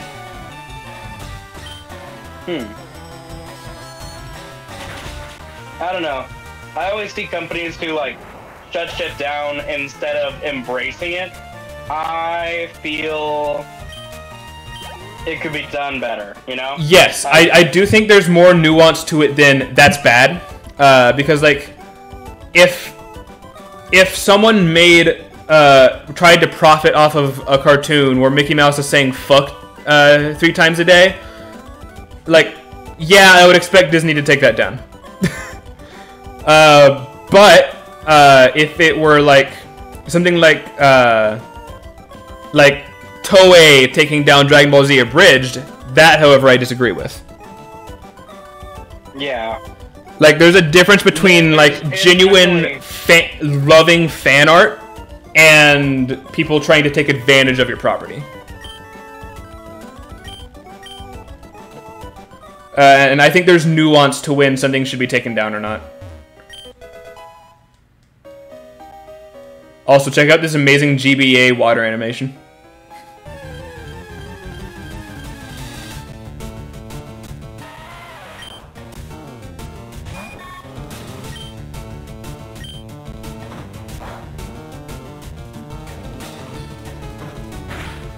Oh, when this battle's over, remind me to show you Bullet Seed. Just say the words Bullet Seed to me when this battle ends. Bullet Seed. Actually, I'll just hit it with Confusion. Confusion should kill it. Because I need to show you a mechanic of this game that's actually really important.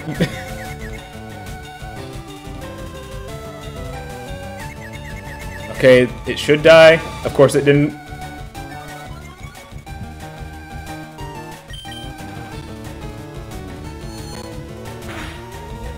Okay. Show him Bullet Seed. Should do it. Okay. So, do you know what a TM is? Yes, it's how they learn their moves.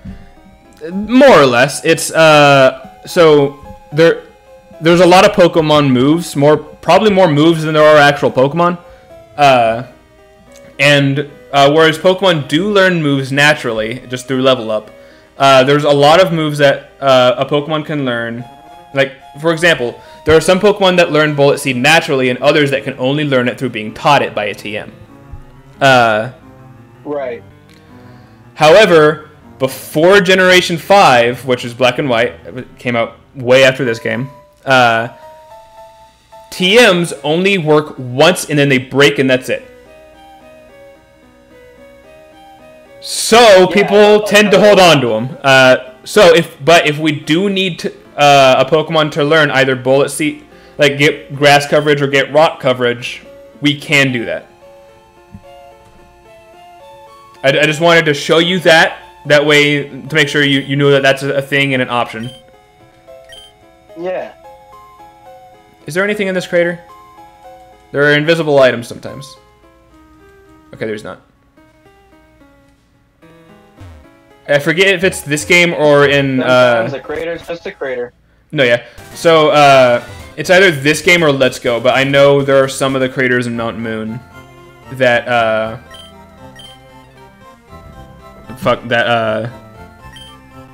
like, hide items in them. I was wildly disappointed with Let's Go. I was too. Literally, when it was announced, I was like, fuck that. And then I played it anyway. That way I could accurately criticize it. Pikachu, and I literally gave it away. Ronnie has my copy of Let's Go Eevee because she likes the game, and I'm not going to take that from her. But,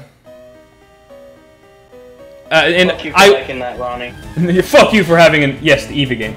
But, so I'm not as critical of it as I was initially. I think it is a fun game, and marketing-wise, I completely understand wanting to bring over the audience from Go. However, and also, I think the catching mechanic, the way they implemented it, and the way they made it work, so if you catch multiple of the same game, it increases your odds of finding rarer Pokemon and even shinies, is awesome. I think that is a great way to implement that. However, I think the amount of content that is not in that game is a mistake. Getting rid of the Safari Zone, I totally agree with, because you've turned the entire game into the Safari Zone. This Safari Zone has been made pointless.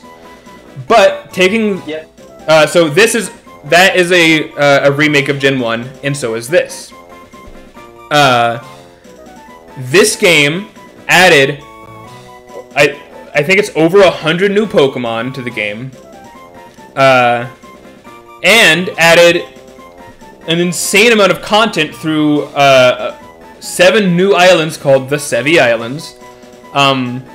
That allows you to do a whole bunch of shit, like find legendaries, shiny hunt, look for Pokemon that aren't in Kanto, stuff like that. And I am critical of this game, but this is a good remake, and they had to have purposefully not included that in Let's Go. Like, you can't just accidentally be like, "Oops, I understand the assignment." Yeah. Also, like in Let's Go, no matter what, you are restricted to the first 151 Pokemon. Why? Yeah. What is the purpose for that? Also, in that game, they don't they completely simplified the combat system.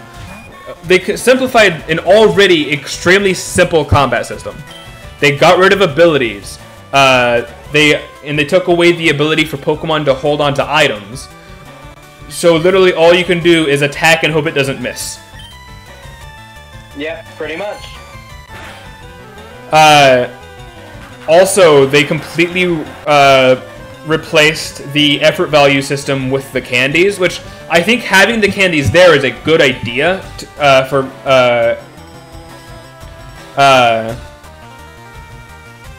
I think the candies are a great idea so that casual players and even more serious players can very easily increase the stats of a Pokemon. However, having that be the only system that alters the stats outside of just basic buffs from leveling up is a huge mistake, because it takes away the individuality that Pokemon have after a playthrough. Because the thing that makes EVs work is, say I fight a bunch of Pokemon that I like unknowingly fight a bunch of Pokemon that give defense EVs, and then later in the game, that same Pokemon lives a hit with 1 HP from a hit that normally would have killed them, but now that they have a bunch more defense, they can tank that hit. Like, that is a thing that can only happen with the EV system, so why would you take that away?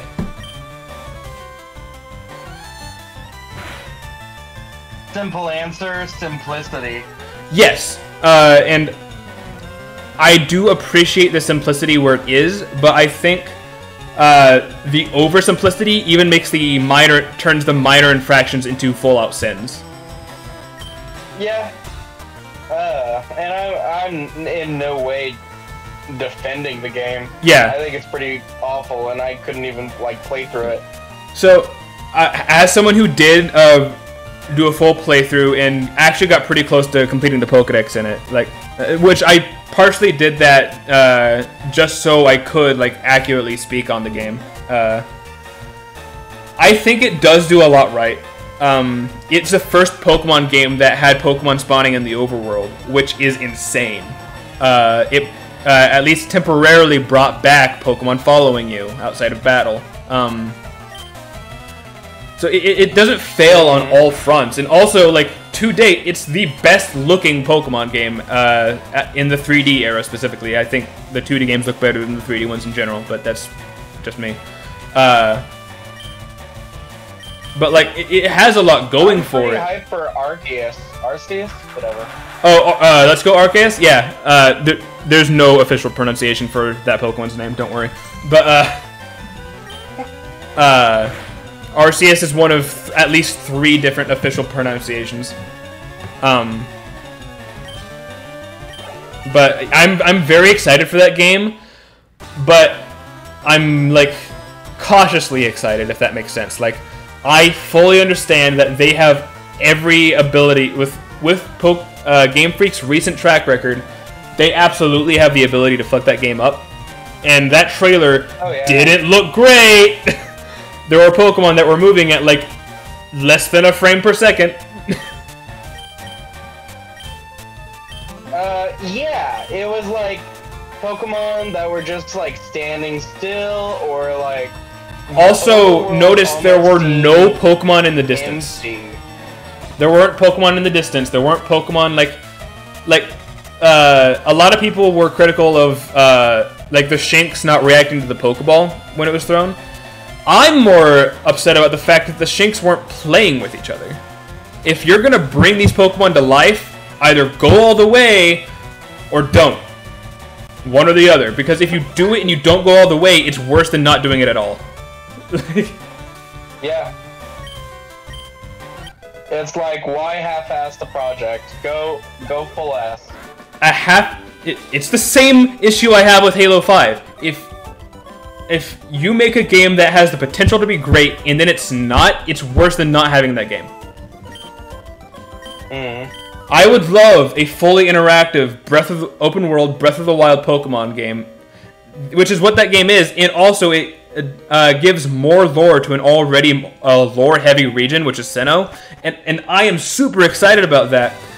And lore-wise, I know I'm gonna like that game, like what it brings to the table. But gameplay-wise, it could be bad. It could be so bad, and I'm really worried about that. It has great potential. Yes, it does, and which is why I'm excited about it. Like, I absolutely believe that Game Freak has the talent to make that game great. And honestly, Game Freak isn't the company that I'm worried about. It's the Pokemon Company International. I'm worried that what's going to happen is Game Freak is going to go to TPCI and say, hey, we need more time. And Pokemon Company International is going to say, no, we need to sell toys. Yeah, we need money. That's what happened to Sun and Moon. Not Sun and Moon. Sword and Shield, rather. Sword and Shield, I swear, was set up to be the best Pokemon game, hands down. But they needed more time. They needed to be able to finish the game, and the Pokemon Company International said no, and now Sword and Shield is just kind of alright. Well, isn't it being fixed through updates? No, it's being given more content, and the majority of the Pokédex issue has been fixed through free updates. However, the game's issues run deeper than content and update, than content and Pokemon amounts. Like, there's like a lot of like visuals and how the Pokemon behave in the overworld, and the fact that the raids aren't scaled properly difficulty-wise, so that they're literally impossible on single player if you're doing the harder ones. Like, that game has issues that run deeper than what a lot of people are talking about. Yeah. Because it wasn't what was marketed. Game Freak literally came out and said, hey, we're not going to have the full Pokédex this time, so people only focus on that problem. And also the fact that the graphics don't look great, which, yeah, but that's been the case ever since the Pokemon made the move to 3D.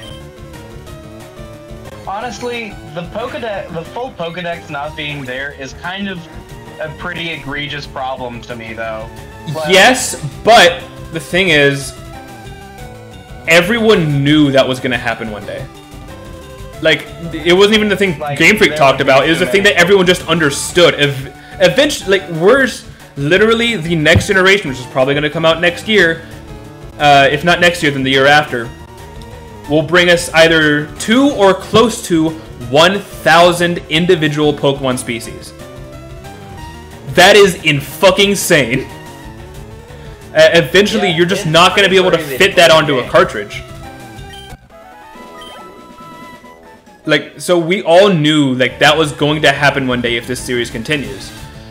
However, I do think that it didn't need to happen with Sword and Shield, and that if they had been given more time, it wouldn't have happened at all.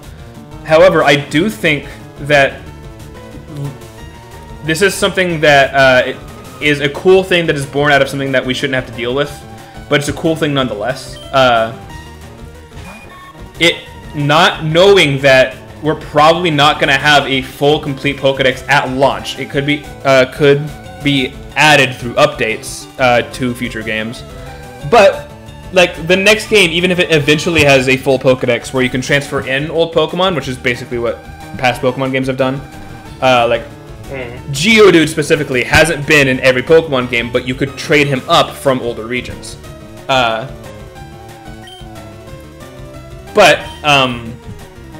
Which is probably what they're going to do in future Pokemon games. But it does add the idea of, okay, but like, who's going to be in the next Pokemon game? Which I think is kind of interesting and adds anticipation to the games. which is something that they've been sorely lacking ever since everyone figured out what their formula was.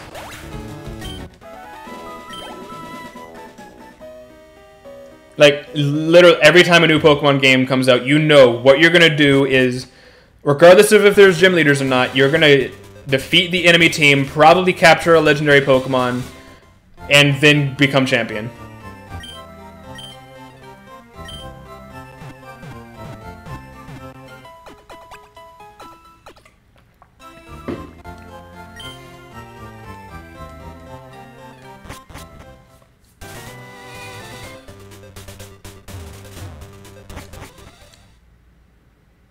Part of me actually, so with the Dexit issue, Dexit is the Brexit named name for the Dex cut.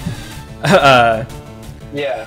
I think that this is a little tinfoil hatty, but I'm kind of curious if the reason why they came out and said that before the game came out is so people would focus on that issue and maybe not the other issues that Game Freak knew they didn't have time to fix. Because of the fact that that is something that was in it an inevitability, as opposed to things like graphical issues or scaling issues. It's like a scapegoat kind of problem, you know? Yeah. Yeah. Because I think this problem's way bigger. Because as people who are working on the games and understand how file storage works, they knew that, yeah, eventually we're going to have to start cutting Pokemon. Like, that's not a thing we can avoid. That's just a thing that, like, technology can only go so far with that. So maybe they won't make fun of our GameCube trees. People call them N64 trees, but that's clearly GameCube level art. Come on.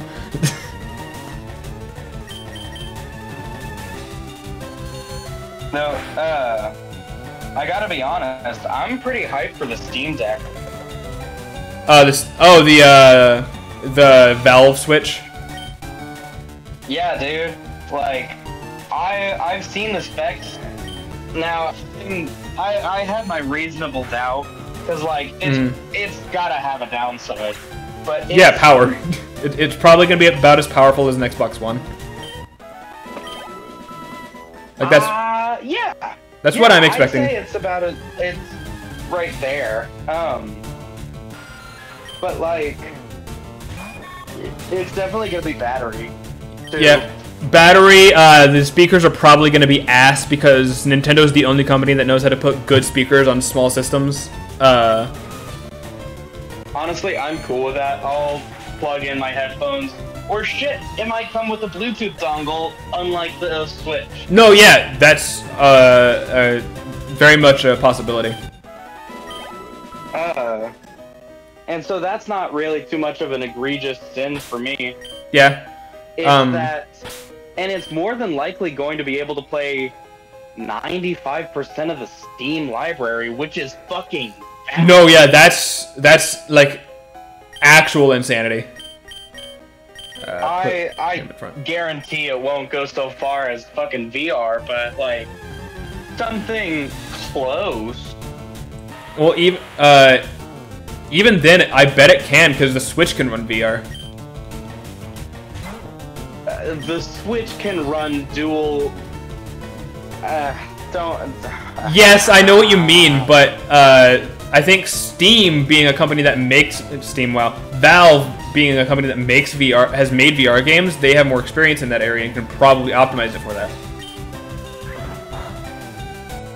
Okay, I see where you're going with this. Now, if they somehow made the Steam, what is it, their version of VR, like the Steam VR or whatever. Mm-hmm. If they made that compatible with the Steam Deck, I could see that, like, working really well. No, yeah, I mean, at that point, you got an Oculus Go with more fucking power. Yeah, and also, with them selling hardware now, accessories are definitely a thing. And imagine, again, using Nintendo as an example, imagine something like the VR Labo, but not made out of cardboard, and with usable controllers for it. Where you can slide your Steam Deck onto a device that's sitting on your face, and now you can use it for VR. Okay. So the only reason I'm saying that is because, again, they're in the hardware space now, so they're going to want to sell more hardware that goes with their existing hardware. Right. I fully understand. It's just, like, personally, myself, I hate egregiously that type of VR. The, like, mobile game VR. Yes, I agree with you, but I can see them doing that. Regardless of whether or not the product is good, Valve clearly hasn't cared about that for a while. You know, I'll give you that one. You know what I would like? You know what I would like more than anything? For them to be a software developer again? I mean, yes. You know, stay in your fucking lane. But no, I want another Portal game, damn it. Oh my god, Portal 3! I want it so bad. I want it so bad, and it'll never come out. I don't want a Portal 3. Shell's story and... No, yeah, I don't want it to follow Shell. That's the thing. But there are other... Like, even if it just follows, like, another robot that GLaDOS makes. GLaDOS is still down there, and I want something out of that. Fuck you. Yeah, 100%. And I think they... when they came out with the whole, like, team testing initiative where you build your own puzzles and everybody tries them out, yeah, I thought that was fucking revolutionary at the time. Yeah, I didn't hear about that. Is it basically Mario Maker for Portal? Yeah. You know those, like, little stick figures that Aperture sometimes uses in place of people? Oh, yeah. Yeah, you play as one of those in that's Portal cool. Chamber. That's a very cute idea. It's very cute, and like when you shoot the portals, you don't see Shell. You see the little like stick figure person. Are you like a 2D person walking around in a 3D space? Yeah. That's cool. Yeah, that's really cool. And I mean, some of the puzzles were really difficult too. Like I was on the scene while it was popping, and shit was busting, dude. Yeah. You had a new. Every time you hit refresh, you had a new fucking chamber you could try. And I was like, hell yeah. Portal 2 was very much my, like, comfort game when I was a kid. So, this is an idea I literally just had. But if they were to do a sequel to Portal 2 that was an actual, like, at least uses GLaDOS, I think it would be interesting if it played with the idea, because they would obviously want to make the player a human character. At least for the single player. I think it would be very interesting since Portal 2 reveal... Spoilers for a game that's roughly 10 years old. But Portal 2 reveals that GLaDOS used to be a female named Catherine, I think? Something like that. And it kind of dives into the idea of like her humanity. A better version of what 343 has been doing with Master Chief. I think it'd be very interesting if they played with the idea of GLaDOS being lonely. Like, legitimately missing Shell and being mad about the fact that the player character isn't Shell. That was touched upon. This is... Of course, this is going into, like... I remember something about that. Like, there was something where... I think it was in the cooperative testing initiative where she would offhandedly mention that, oh, it's because you guys aren't human, and but that also means you don't go running around blowing up my facility. Something like that.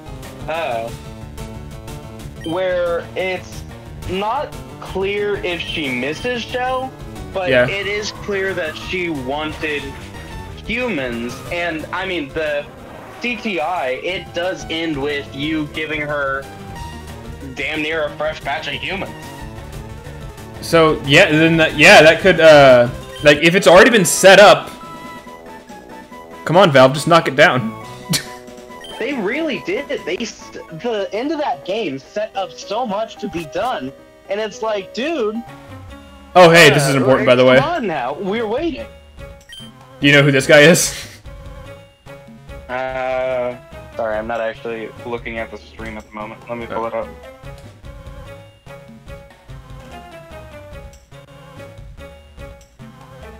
I should still be screen. I should be still be screen sharing. Oh, is that Team Rocket? Yeah.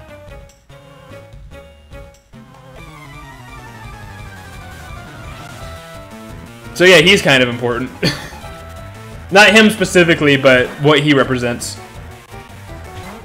Yeah, it's Team Rocket. Yeah. So, even though they're not completely competent... Oh, what was that? Sorry? Oh, I'm gonna be right back. Oh, you're good. I'm just gonna kill this Sandshrew real quick. Yeah, rip.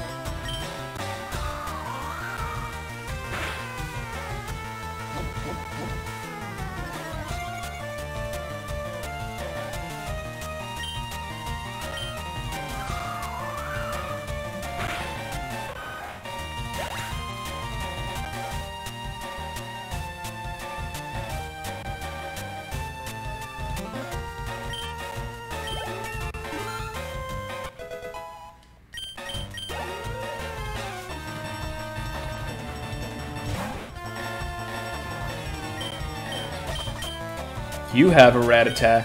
I have a cheater. Let's rub them together.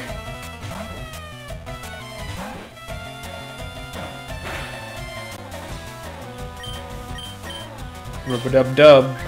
Dub in the tub.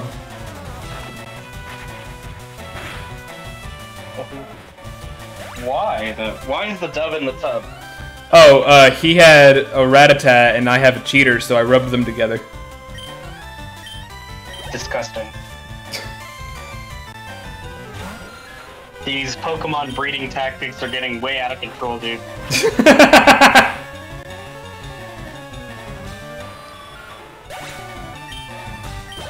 Does Hyperfang have a high crit ratio? I forget. I'll check that real quick. Pokemon's cheater summary moves. Oh, it has a chance to make flinch. It's an astoundingly hot day up here. Yeah, it's not super cold down here either. Well, yeah, I mean, you're in Texas. Yeah. I actually live in a desert. One of the few that are in the U.S. You, one more time? You said, out. I said, I actually live in a desert, one of the few that are in the U.S. Right. Whew, fuck. So, Indiana weather makes you feel like you're living damn near everywhere. No, yeah. 10 seconds. If it's not droughting, it's humid. Right. Oh, suddenly it's hailing. What the fuck? Right now? No, I'm... Oh, I thought that was real, and I believed it because I've lived in Indiana. Yeah. To any of you who are watching who have never lived in Indiana, imagine every weather experience known to man, and then put it all in with a 24-hour timeline.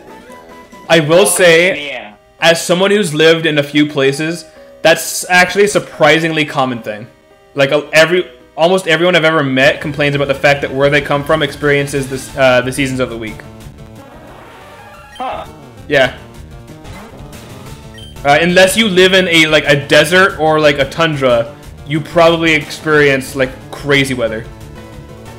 Also, ignore any sounds you may hear coming from my side. All right. Science. I'll ignore the crazy sex that happens. I'm really happy I have headphones on right now.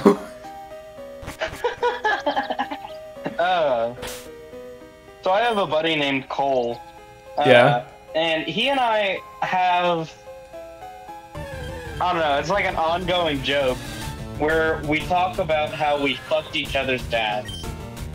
I don't know what got us onto this. I don't know what started it. It just like... And so one day... Fuck each other's moms! I grabbed my nuke and I was just struck by this...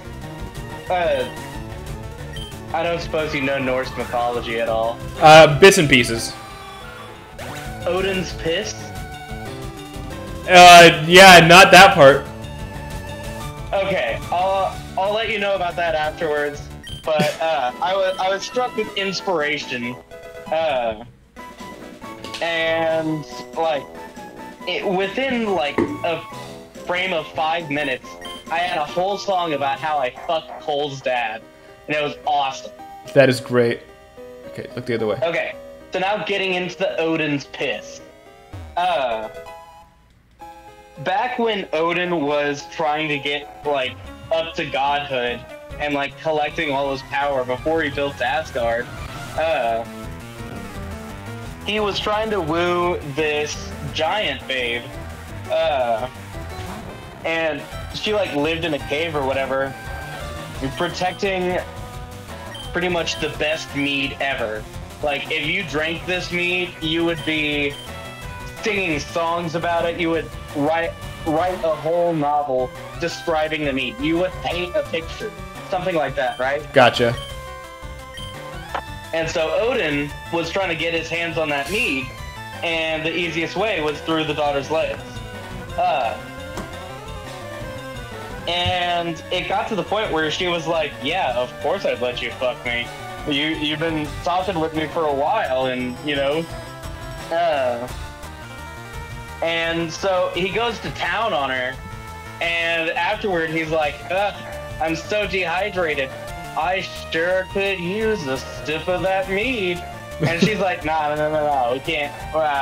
That's some sacred shit. I can't do that. Gotcha. And so he goes to town on her again, and he's like, damn, I'm so dehydrated. You know, I sure could use a sip of that mead. And she's like, you know what? You did me good, like twice. You can have whatever you want. And so he drank all of the mead in one gulp. Gotcha. Pissing off the daughter, who screamed for her father, who ran in and saw the situation and was like, what the fuck? Time to die. And Odin was like, what the fuck? Time to fly. He turned into an eagle, a very, like, bloated eagle, and, like, tried to fly, and he was getting a good distance away, but he was still getting caught up on by the giant. And so, in a last-ditch effort, he had to evacuate all of the mead in the fastest way possible. So, all over the world, all over Midgard, he pissed away pretty much artistic inspiration. Gotcha. Wait, and what? So any, like, poet, writer, maker, you know, that gets hit with inspiration, you're being hit with Odin's piss. That is how they explained inspiration. Yeah, I'm sure there's a cultural reason why, and I have to know it. Well, it's mainly because the Norse didn't really take their gods seriously. They were someone to joke about while they were drinking. Gotcha.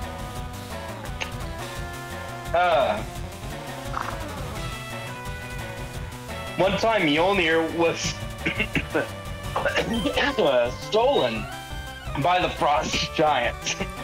How? How? It's not like what you think in Marvel. Like, it's not a fixed point in the universe. It doesn't have that only the worthy can lift me. Gotcha. It was literally just a hammer that you could throw and call it back to you. And it was originally supposed to be the size of a war hammer. Okay. But because Loki is a fuck, it was shortened to like a hand hammer. That's amazing. And so, to get his hammer back, they made a deal that they would give Freya, a Norse goddess, kind of like similarly mother, but also MILF. But that's not really important. The MILF isn't important. And so, the MILF is not important in this story. So Thor and Loki were like collaborating with each other. And they're like, should we tell Freya that the giant wants her? Nah, I got a better idea. And so Loki disguised themselves as like a handmaiden, and Thor put on a bride's dress. That's great. And they went to the Frost Giants, and he was presented as Freya, the Norse god of beauty. That's great. And the Frost Giants were looking at Thor like, dude, I gotta say, this chick is getting retarded. They were fucking all about it until it came to the feast, to which Thor ate like Thor, which is to say he ate everything in sight without stopping. That's he great. He was like on his 8th course when the giant whispered to Loki, it was like, is she always this hungry? And Loki's like, dude, stop fucking eating. And Thor's like, but it's so good. I thought Loki was gonna say, yes, and even hungrier for dick. Essentially, that's what it boiled down to. Until Thor was like, yeah, I'm tired of this. And he rips up the dress and fucking goes to town on these guys, pretty much calling Mjolnir to him and whack time. Gotcha.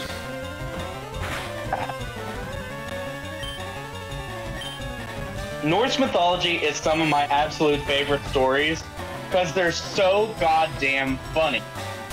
It is really surprising to me that the only the worthy can lift it is a thing that the comics made up. That is, because that sounds like such a mythology thing. Right. But maybe that's just because I'm a person who was told about King Arthur. I don't know.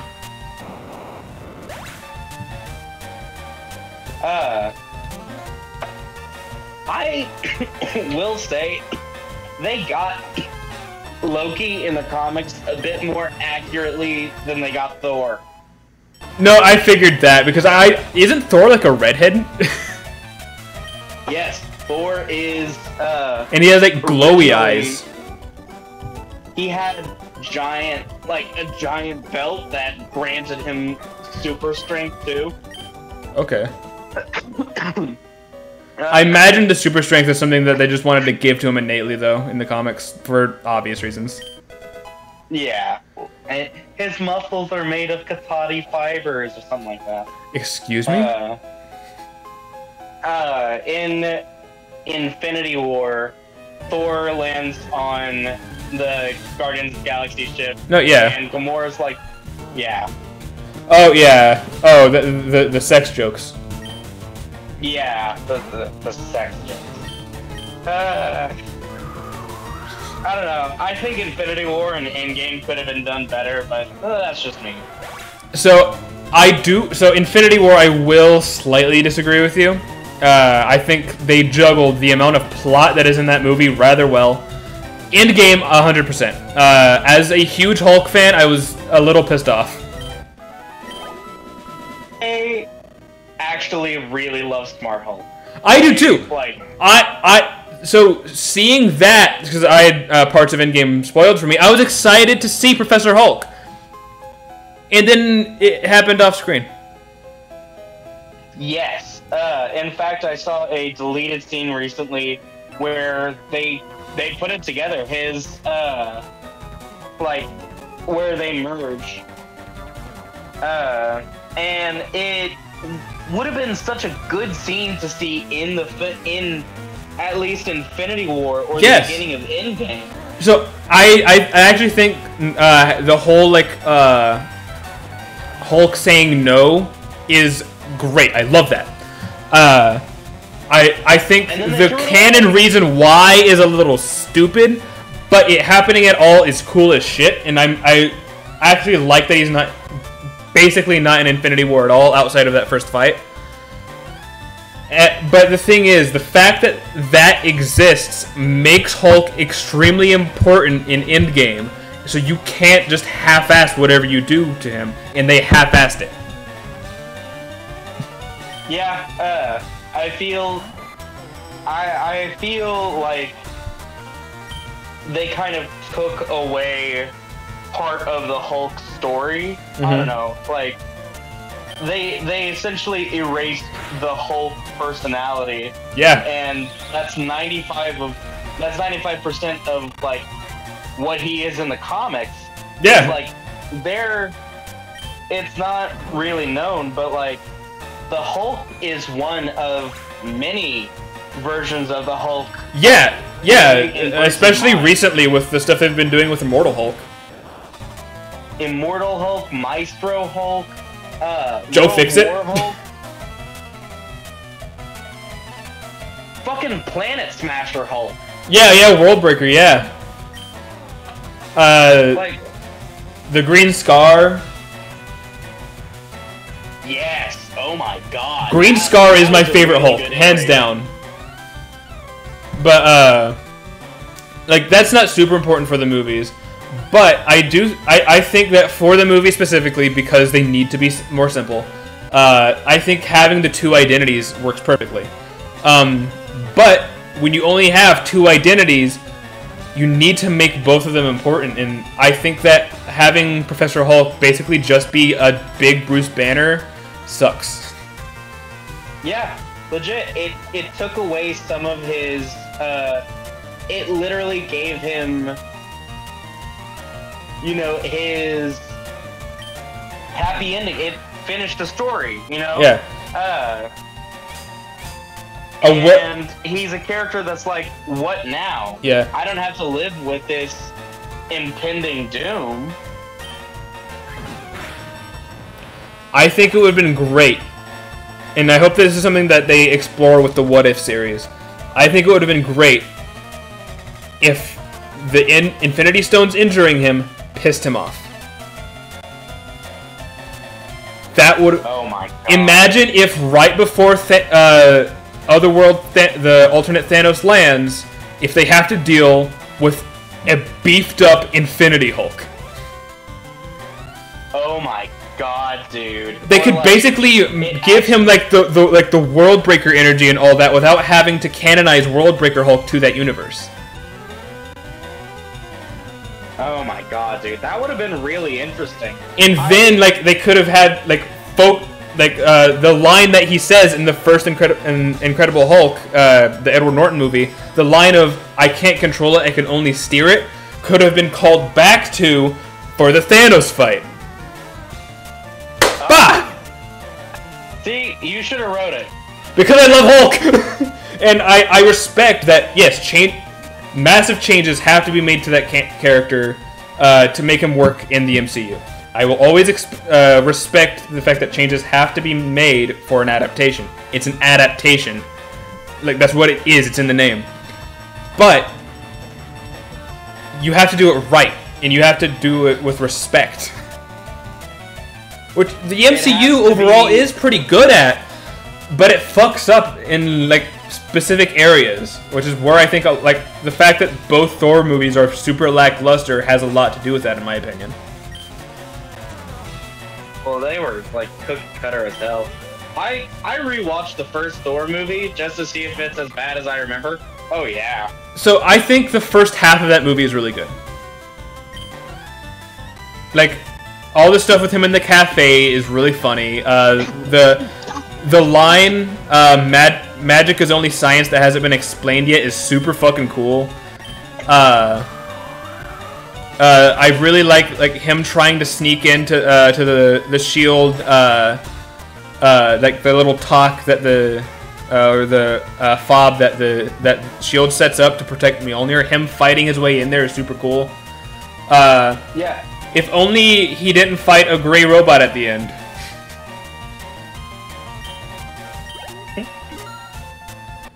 If only, like, I don't know, maybe have Loki show up at the end. And, like, maybe he could, like, talk about how pitiful this world is now that he's finally here, or something like that. Like, an eternity spent on Asgard hearing about Midgard, and this is what it's like? Something like that to set him up for Avengers, you know. I somewhat disagree. Yeah? And, mainly because within Marvel Loki's character, he always wants to rule Asgard. That's his #1 priority in all things. Mm-hmm.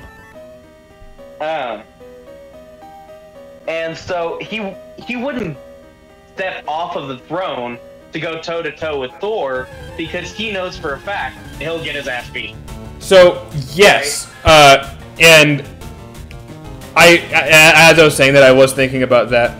But like, he would bring backup, but him being there is, like, I think important. And he's not. I think it would have been better had he sent Frost Giant. I don't know, I think he could have like gone to Heimdall and been like, I need to recover we need to recover my brother. And then, like, he has ulterior motives of some sort that I'm not smart enough to think of right now. He froze Heimdall, remember? Oh, that's true. Fuck it, just like, well, even that, like, I kind of disagree with that because wouldn't it be more mischievous for him to lie to him?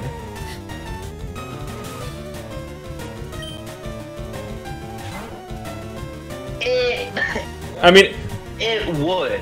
It would very much be more mischievous. The reason, or at least my reasoning for why he didn't, is because Heimdall is such a, he's such an inherently good type character that a lie wouldn't work on him. He sees all. That's true. But I think, well, also I think that that gives more. So yes, I agree wholeheartedly with, like, Heimdall can't be lied to, which is why Loki should have.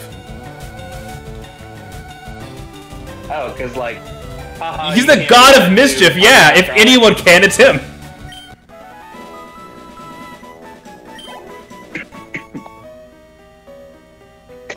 I don't suppose you've seen the Disney Plus Loki show yet.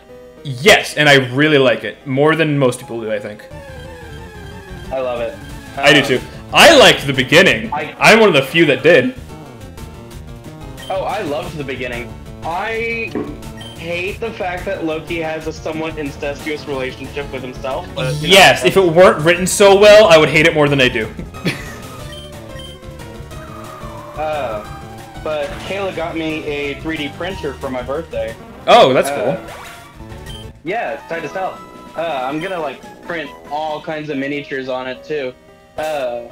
Once I get resin for it. But, right. Literally the first thing I'm gonna print is Alligator Loki. Oh yeah, I want a plush of that so bad. If Disney doesn't do that, I don't know what happened to them. They have a Disney shop for Loki. Like an official merch store. Oh, really? If there is a Loki, an Alligator Loki plush. I wonder how long that's gonna last.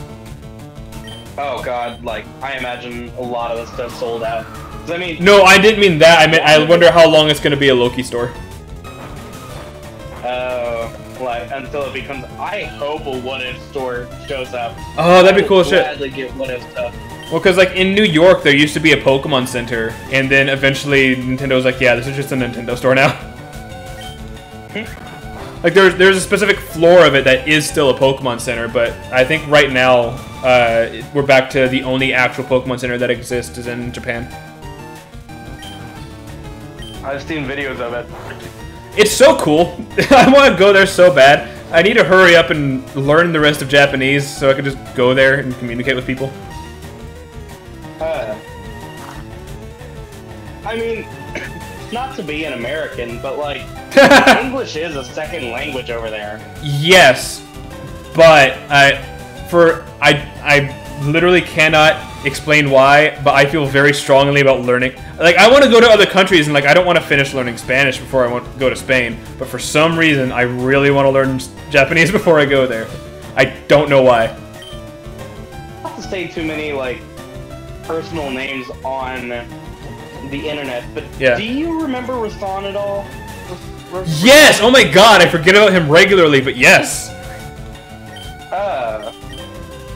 He straight up went to China, wrote a comic book in Chinese. That's like an entire multilingual commercial run for both of them, and I'm like, holy shit. So, okay, so, God, so he's one of those people that, like, you know those people that you think about every now and then, you're like, I wonder what that person's up to. He is, like, the main person like that for me, where, like, I never think about him, except for when I do. Yeah, I mean, that happens. People from high school. No, yeah, but when he was conceptualizing, it might be the same property, I don't know. But he was conceptualizing a property, and I talked to him about the fact that I want to be a voice actor one day, and he was like, I'll keep in contact with you. Like, I'm actually trying to work on something, and then we didn't keep in contact. Yeah, you know, it's one of those things where it's like, yeah, we totally have the same frame of mind. It's a shame that we can't maintain conversation. Well, no, because like he and I got along more. Like, I got along with him more than like the rest of my friends at the time did. But I was like, I was like, this guy is probably going somewhere if he meets the right people. And apparently he did. Like, now knowing that, I'm really happy for him. Yeah, dude, like straight up living his dream, like D is too. Yeah, who's D? I don't want to say that, but who is that? I'll censor it if I have to.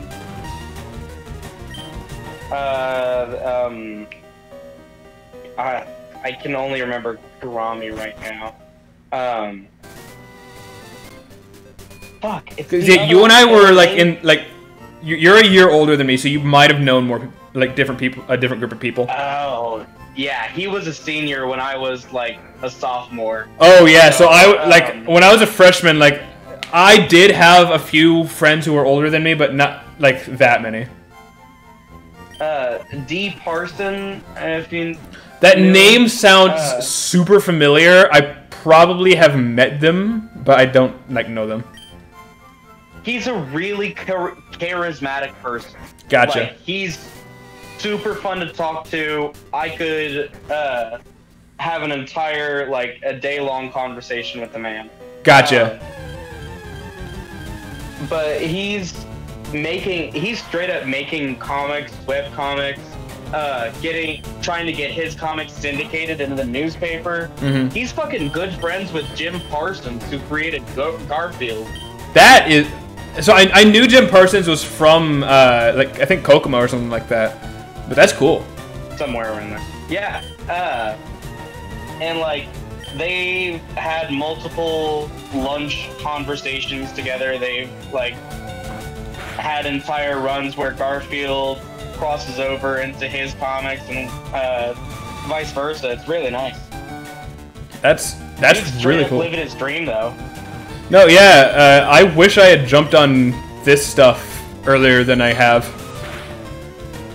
Because with the ideas that I've had, if I just like sat down and did them, like after like a year or two, I think I could find success. I just need to do it. Yeah. Like the Ben 10 Bridge, which is something I actually really want to do once I move back to Indiana. I think that's something that, even though the Ben 10 fandom is kind of small, I think a lot of the people in that fandom would appreciate it. It's about finding a good, consistent audience. Yes. Which, with a variety of things I want to do, is going to be difficult, but I think even though quality is a very skeptical thing on the internet, with internet content, I think if you do just provide consistent quality and a similar tone, you can probably still find an audience. It just probably takes longer.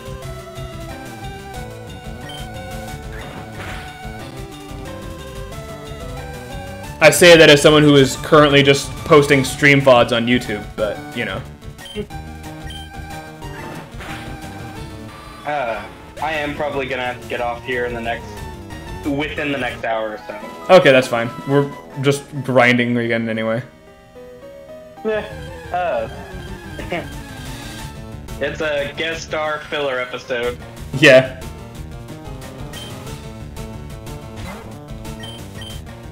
I mean, we got to Mount Moon, so like that's not small, and we got 2 more encounters. Hell yeah.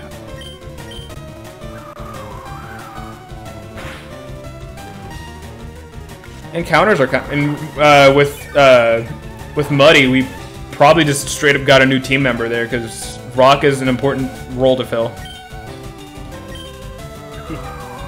I'll fill your role any day. If he dies, he will roll. He is very circular.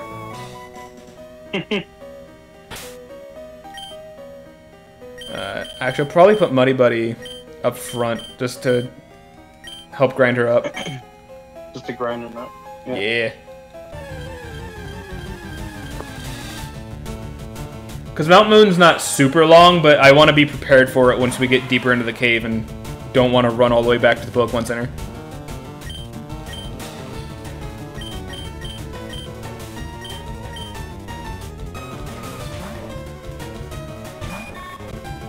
Go!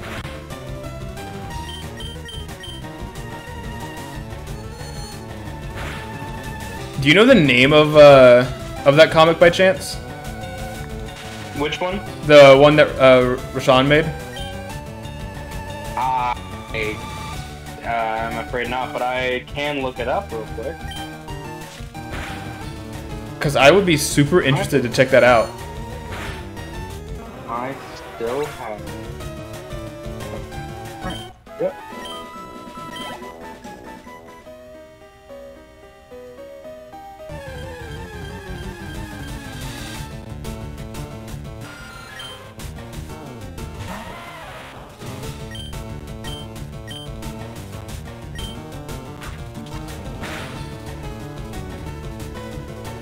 Use a Twitch channel too. I believe it.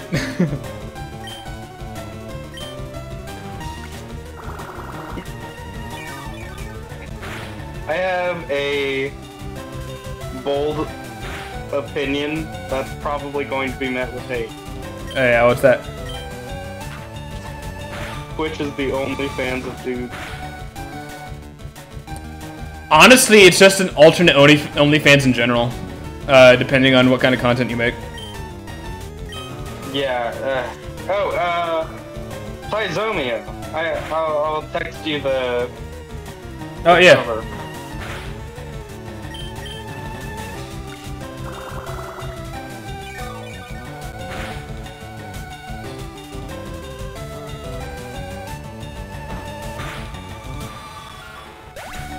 Honestly, it looks dope as hell too. Yeah, I wonder who the artist he got is. I wonder if that's somehow also someone we went to high school with. I'm not gonna say her name because she does have a stage name, but we went to high school with the person that's gonna do the art for this video when it comes out. Oh. Yeah, my channel art, the little like Weavile that's in my channel profile picture, she did that art. Oh man. Well, if she knew me in high school, I'm sorry. She might have. I'll text you her name real quick to see if you remember her. Oh god. Tyzone.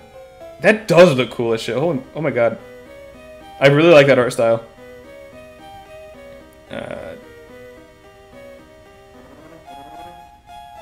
You might not, because she's younger than I am. Okay.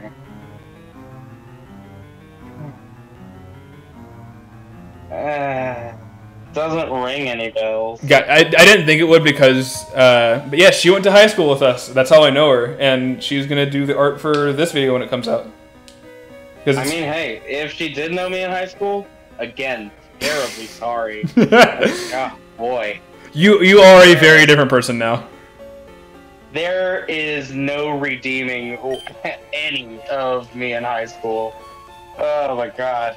I will say, I think it says a lot that you and I are much closer friends now than we were then.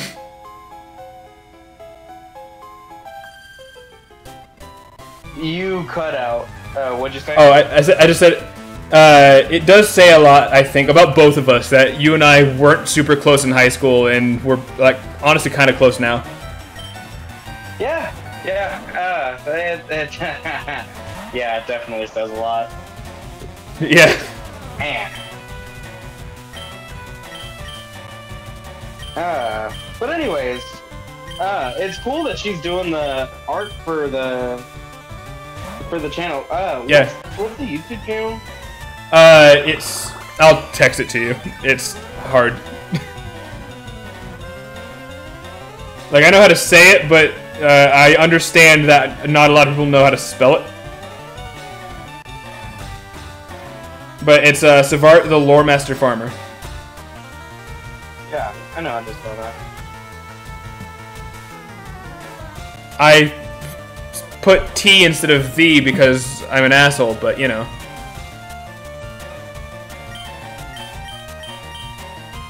I'm sure you could change that at some point. No, I meant like when I texted it to you. On the actual, on YouTube, it's just that. I don't imagine you'll find it because there's literally no content on it, but... Yeah, no. I'm only getting the Lore Master stuff. Gotcha. That makes a lot of sense. Honestly, with the way production for this video is going, since it's happening at all, it'll probably be the first one that goes up.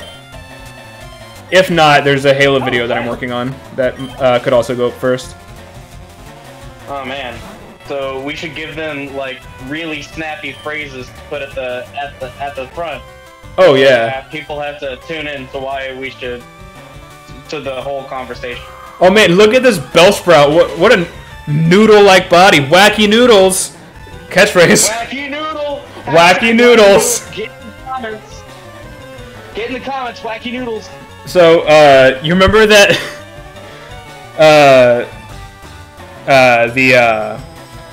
the clip of you singing, the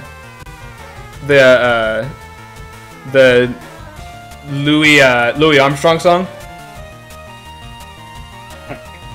I'm probably gonna... Be a bit more...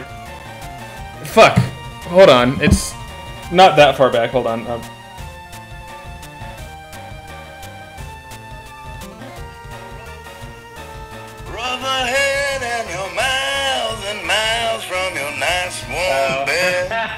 Yeah, so what I'll probably do is just have you record yourself singing the whole song and just have that be the outro for the video.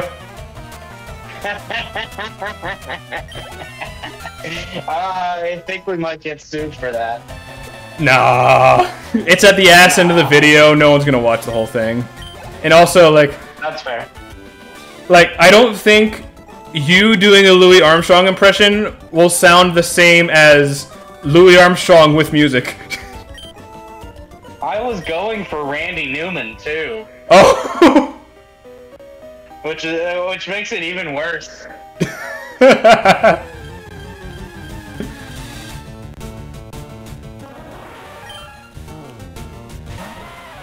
Because when I'm writing the script, I am going to try to lace it with irony. So, kind of go for because even though I know Jaden Animations basically did the same thing that I'm doing, but the inspiration was from Alpharad, and all of his scripts have this like undertone of irony to them. This like feeling of like, even when I'm being serious, I'm being a smartass. And I'm gonna try to pull some inspiration from that with parts of the video. Like, I basically already know how I'm gonna handle our starter's death.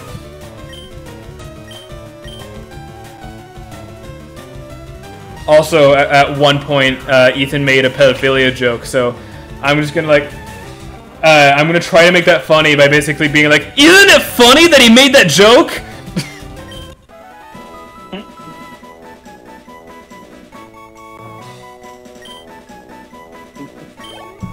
Depression is paralyzed.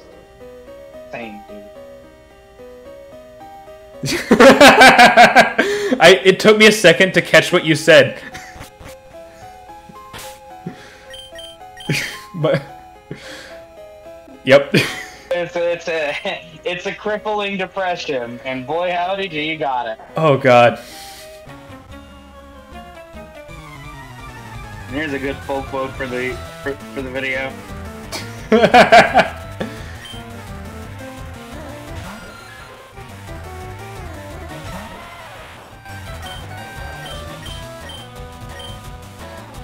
I really wish Muddy had some rock type moves.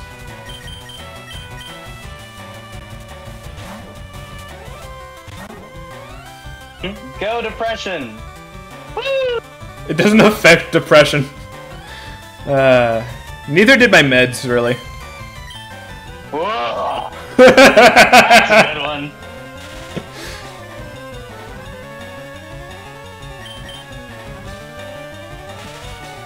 Come on! There's no... If it doesn't again... Okay.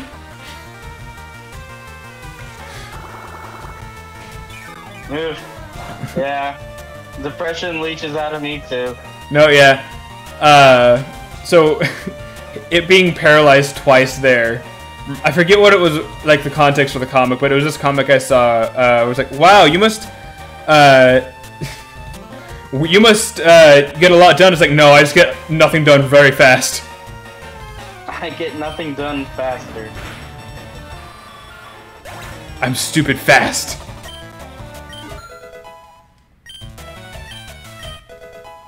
Hey, speaking of Muddy knowing rock type moves. Woo! It's like the game was listening to you. Right. Oh. Well, I knew that it learned rock though, I just didn't know when. Noodle!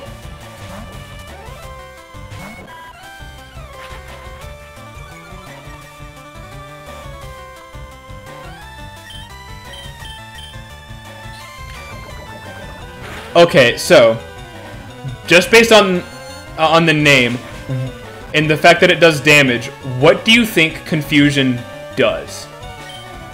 Like in universe. In universe? Oh, it's the Ekin, or in this instance the Ekans. Yeah. It straight up goes on a trip. Like, pack your bags, kids. You're tripping.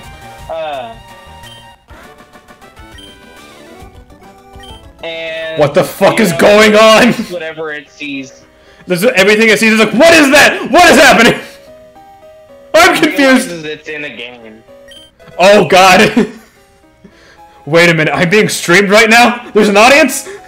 Why? I'm confused about this. Are new things? Because you're two-dimensional. Because I always felt like the move Psychic was like you're just melting the opponent's brain, and I felt like Confusion was that, but less. Just gently massaging the brain. But if you gently massage someone's brain, how awful would that fuck them up? Oh, it would be devastating. Like, how permanent is that? It would be similar to someone like getting in a car accident and hitting their head on the steering wheel. You know what I mean? Like, yeah. It's a very squishy protein blob, and just one squish and your fingers are gonna go right through. Yeah, like, it's a very non-violent way to cause an extremely violent death. Yeah, dude, and it's even worse for the person, because you ever see what happens to a computer when you take the RAM out? Yeah. Like, while it's on? Just... It's a very funny way to... What happens to the person? No, yeah, I've always been like... I've always imagined, like... What do you think it looks like when you die? Like, does the image just freeze until your brain dies? Are we getting into like? Have you ever metaphysical talk? No, I'm talking about like what do you? So what I imagine is like what it looks and sounds like while your brain is dying is the same thing that happens to a Game Boy when you pull the cartridge out. Like that awful noise combined with just the same image until it stops. Yikes, dude. Yeah, because your brain is a computer that doesn't know how to process what's happening. Because for obvious reasons, we're not built to handle that. It's literally the end of what we can handle.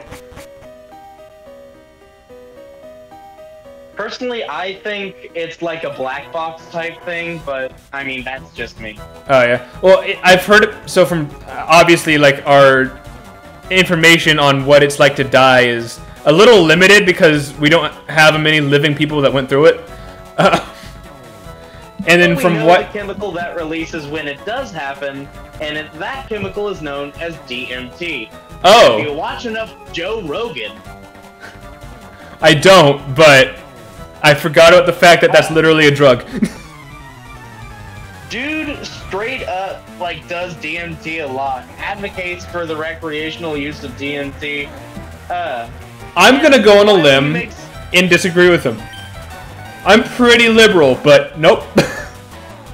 I'm fairly liberal too, and I'm under the insinuation that I would try anything once, as long as it's not like too crazy. But Death Chemical seems bad. Too fucking crazy. Death Chemical's pretty wild. Yeah, you know. From the general experience of people who have done DMT, it's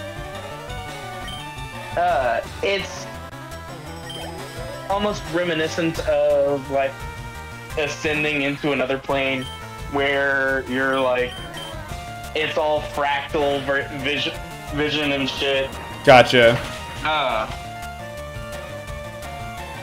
That's interesting. Yeah. Like a kaleidoscope?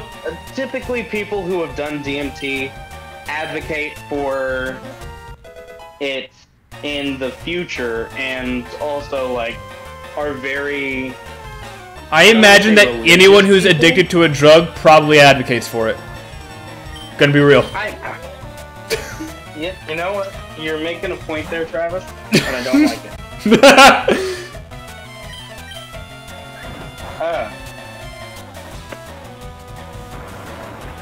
But yeah, like, the death drug is a recreation, or well, is being, you know, spearheaded as something to be recreational. Like, I'm gonna be real. I'm not gonna. Death Chemical, pot, not in the same category. To the FDA, they might as well be. Or not the FDA, but you know what I mean. Shouldn't be. Really shouldn't be.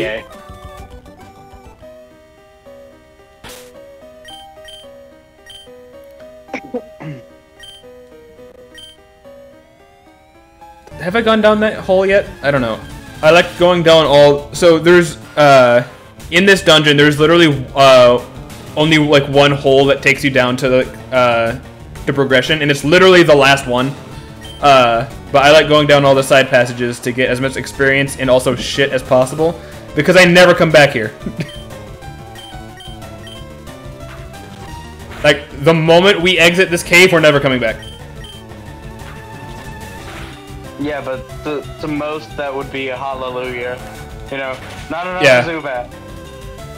Yeah, there's a reason Zubat's a meme. My favorite, so I have two equally favorite things that came out of it. One is a fan-made version of the Pokemon rap. Oh yeah, we've been here. But the fan-made version of the Pokemon rap, which is the Cave Edition, which is literally just Zubat, Zubat, Zubat, Zubat.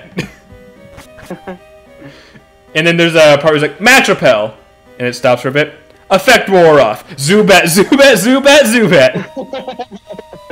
Geodude, Zubat, Zubat, Zubat, Zubat. It's pretty. It's 5 minutes of that. But my other thing that's slightly more official is in Pokemon X and Y, there is a cave called Zubat Cave. I wonder why. And it's funny because it's like, wow, finally, like 15 years later, you're in on the joke, huh? Why do I keep wanting to use Rock Throw on this grass type? Why is that a thing I keep trying?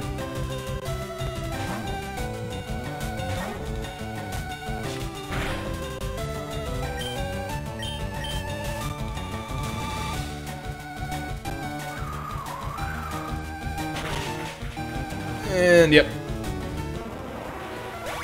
We're actually, so I think having a not full team is actually helping us.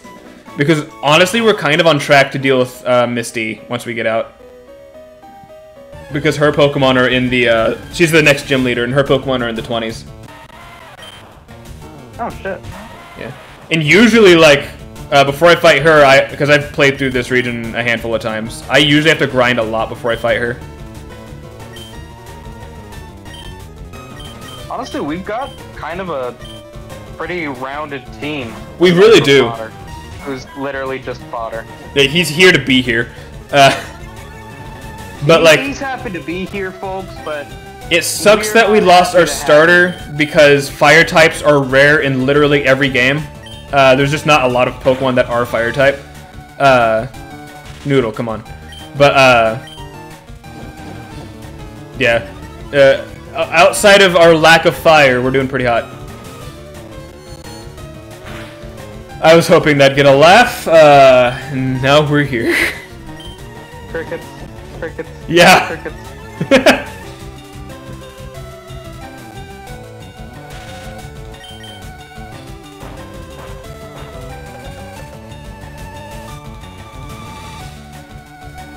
The only thing in this cave that I'm worried about is there's a super nerd who we have to fight in order to progress, and he's not crazy hard, but his Pokemon are kind of high level. They're kind of beefy. Yeah. And also, one of them knows Minimize, which makes it harder to hit them. So that's fun.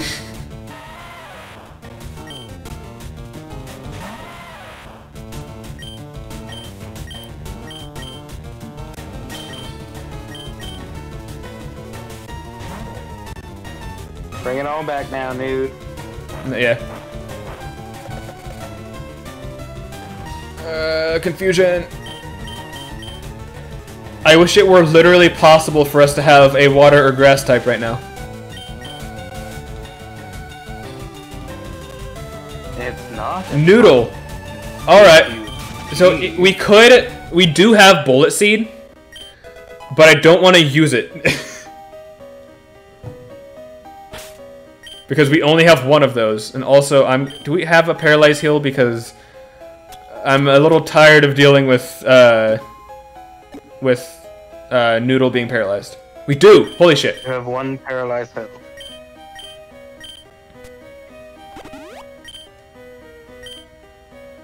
Also, that Moonstone might end up coming in handy.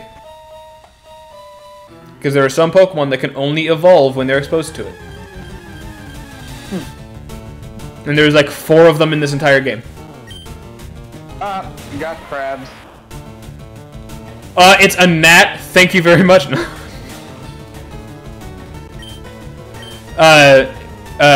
Pokemon Go first came out, I caught one of these, and I showed it to my buddy, and I was like, hey, what should I name this? And he said, One Regretful Night.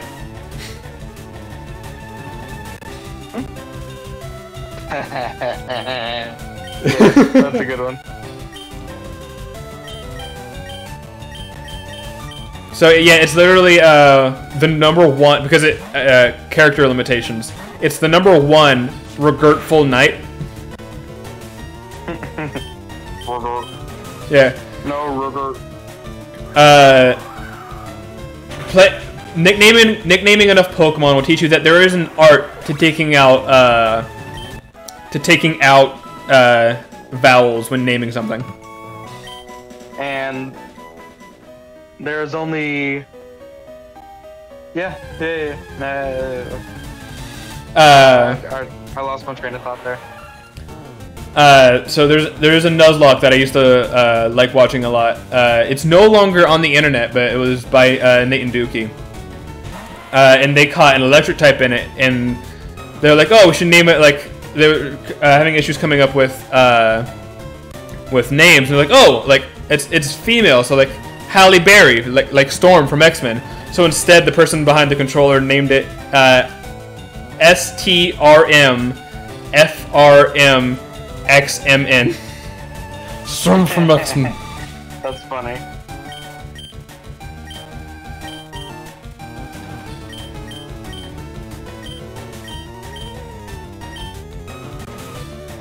Why did I do that? Why was that the things that my thumbs did? Okay.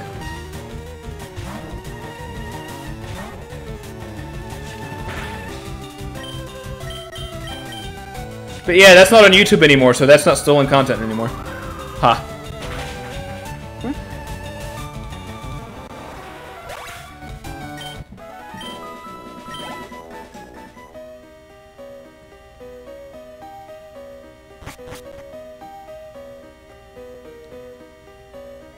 Alright, I gotta call it.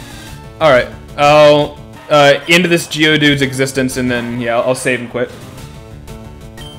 Okay, well, it's been really fun talking to you, at least, and watching you play Pokemon. Yeah. Next time I'll do this. When you're doing the next one. No, yeah, that's what I was gonna say. Is I'll probably give you a little more warning. Yeah. But anyway, I'll talk to you later, man. Yeah, see you, dude.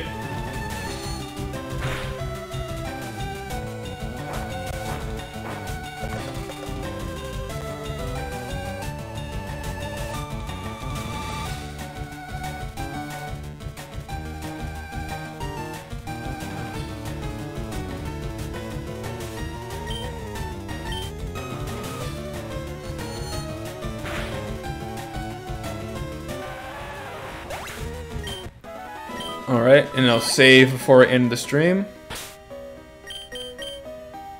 Bit, bat, bam.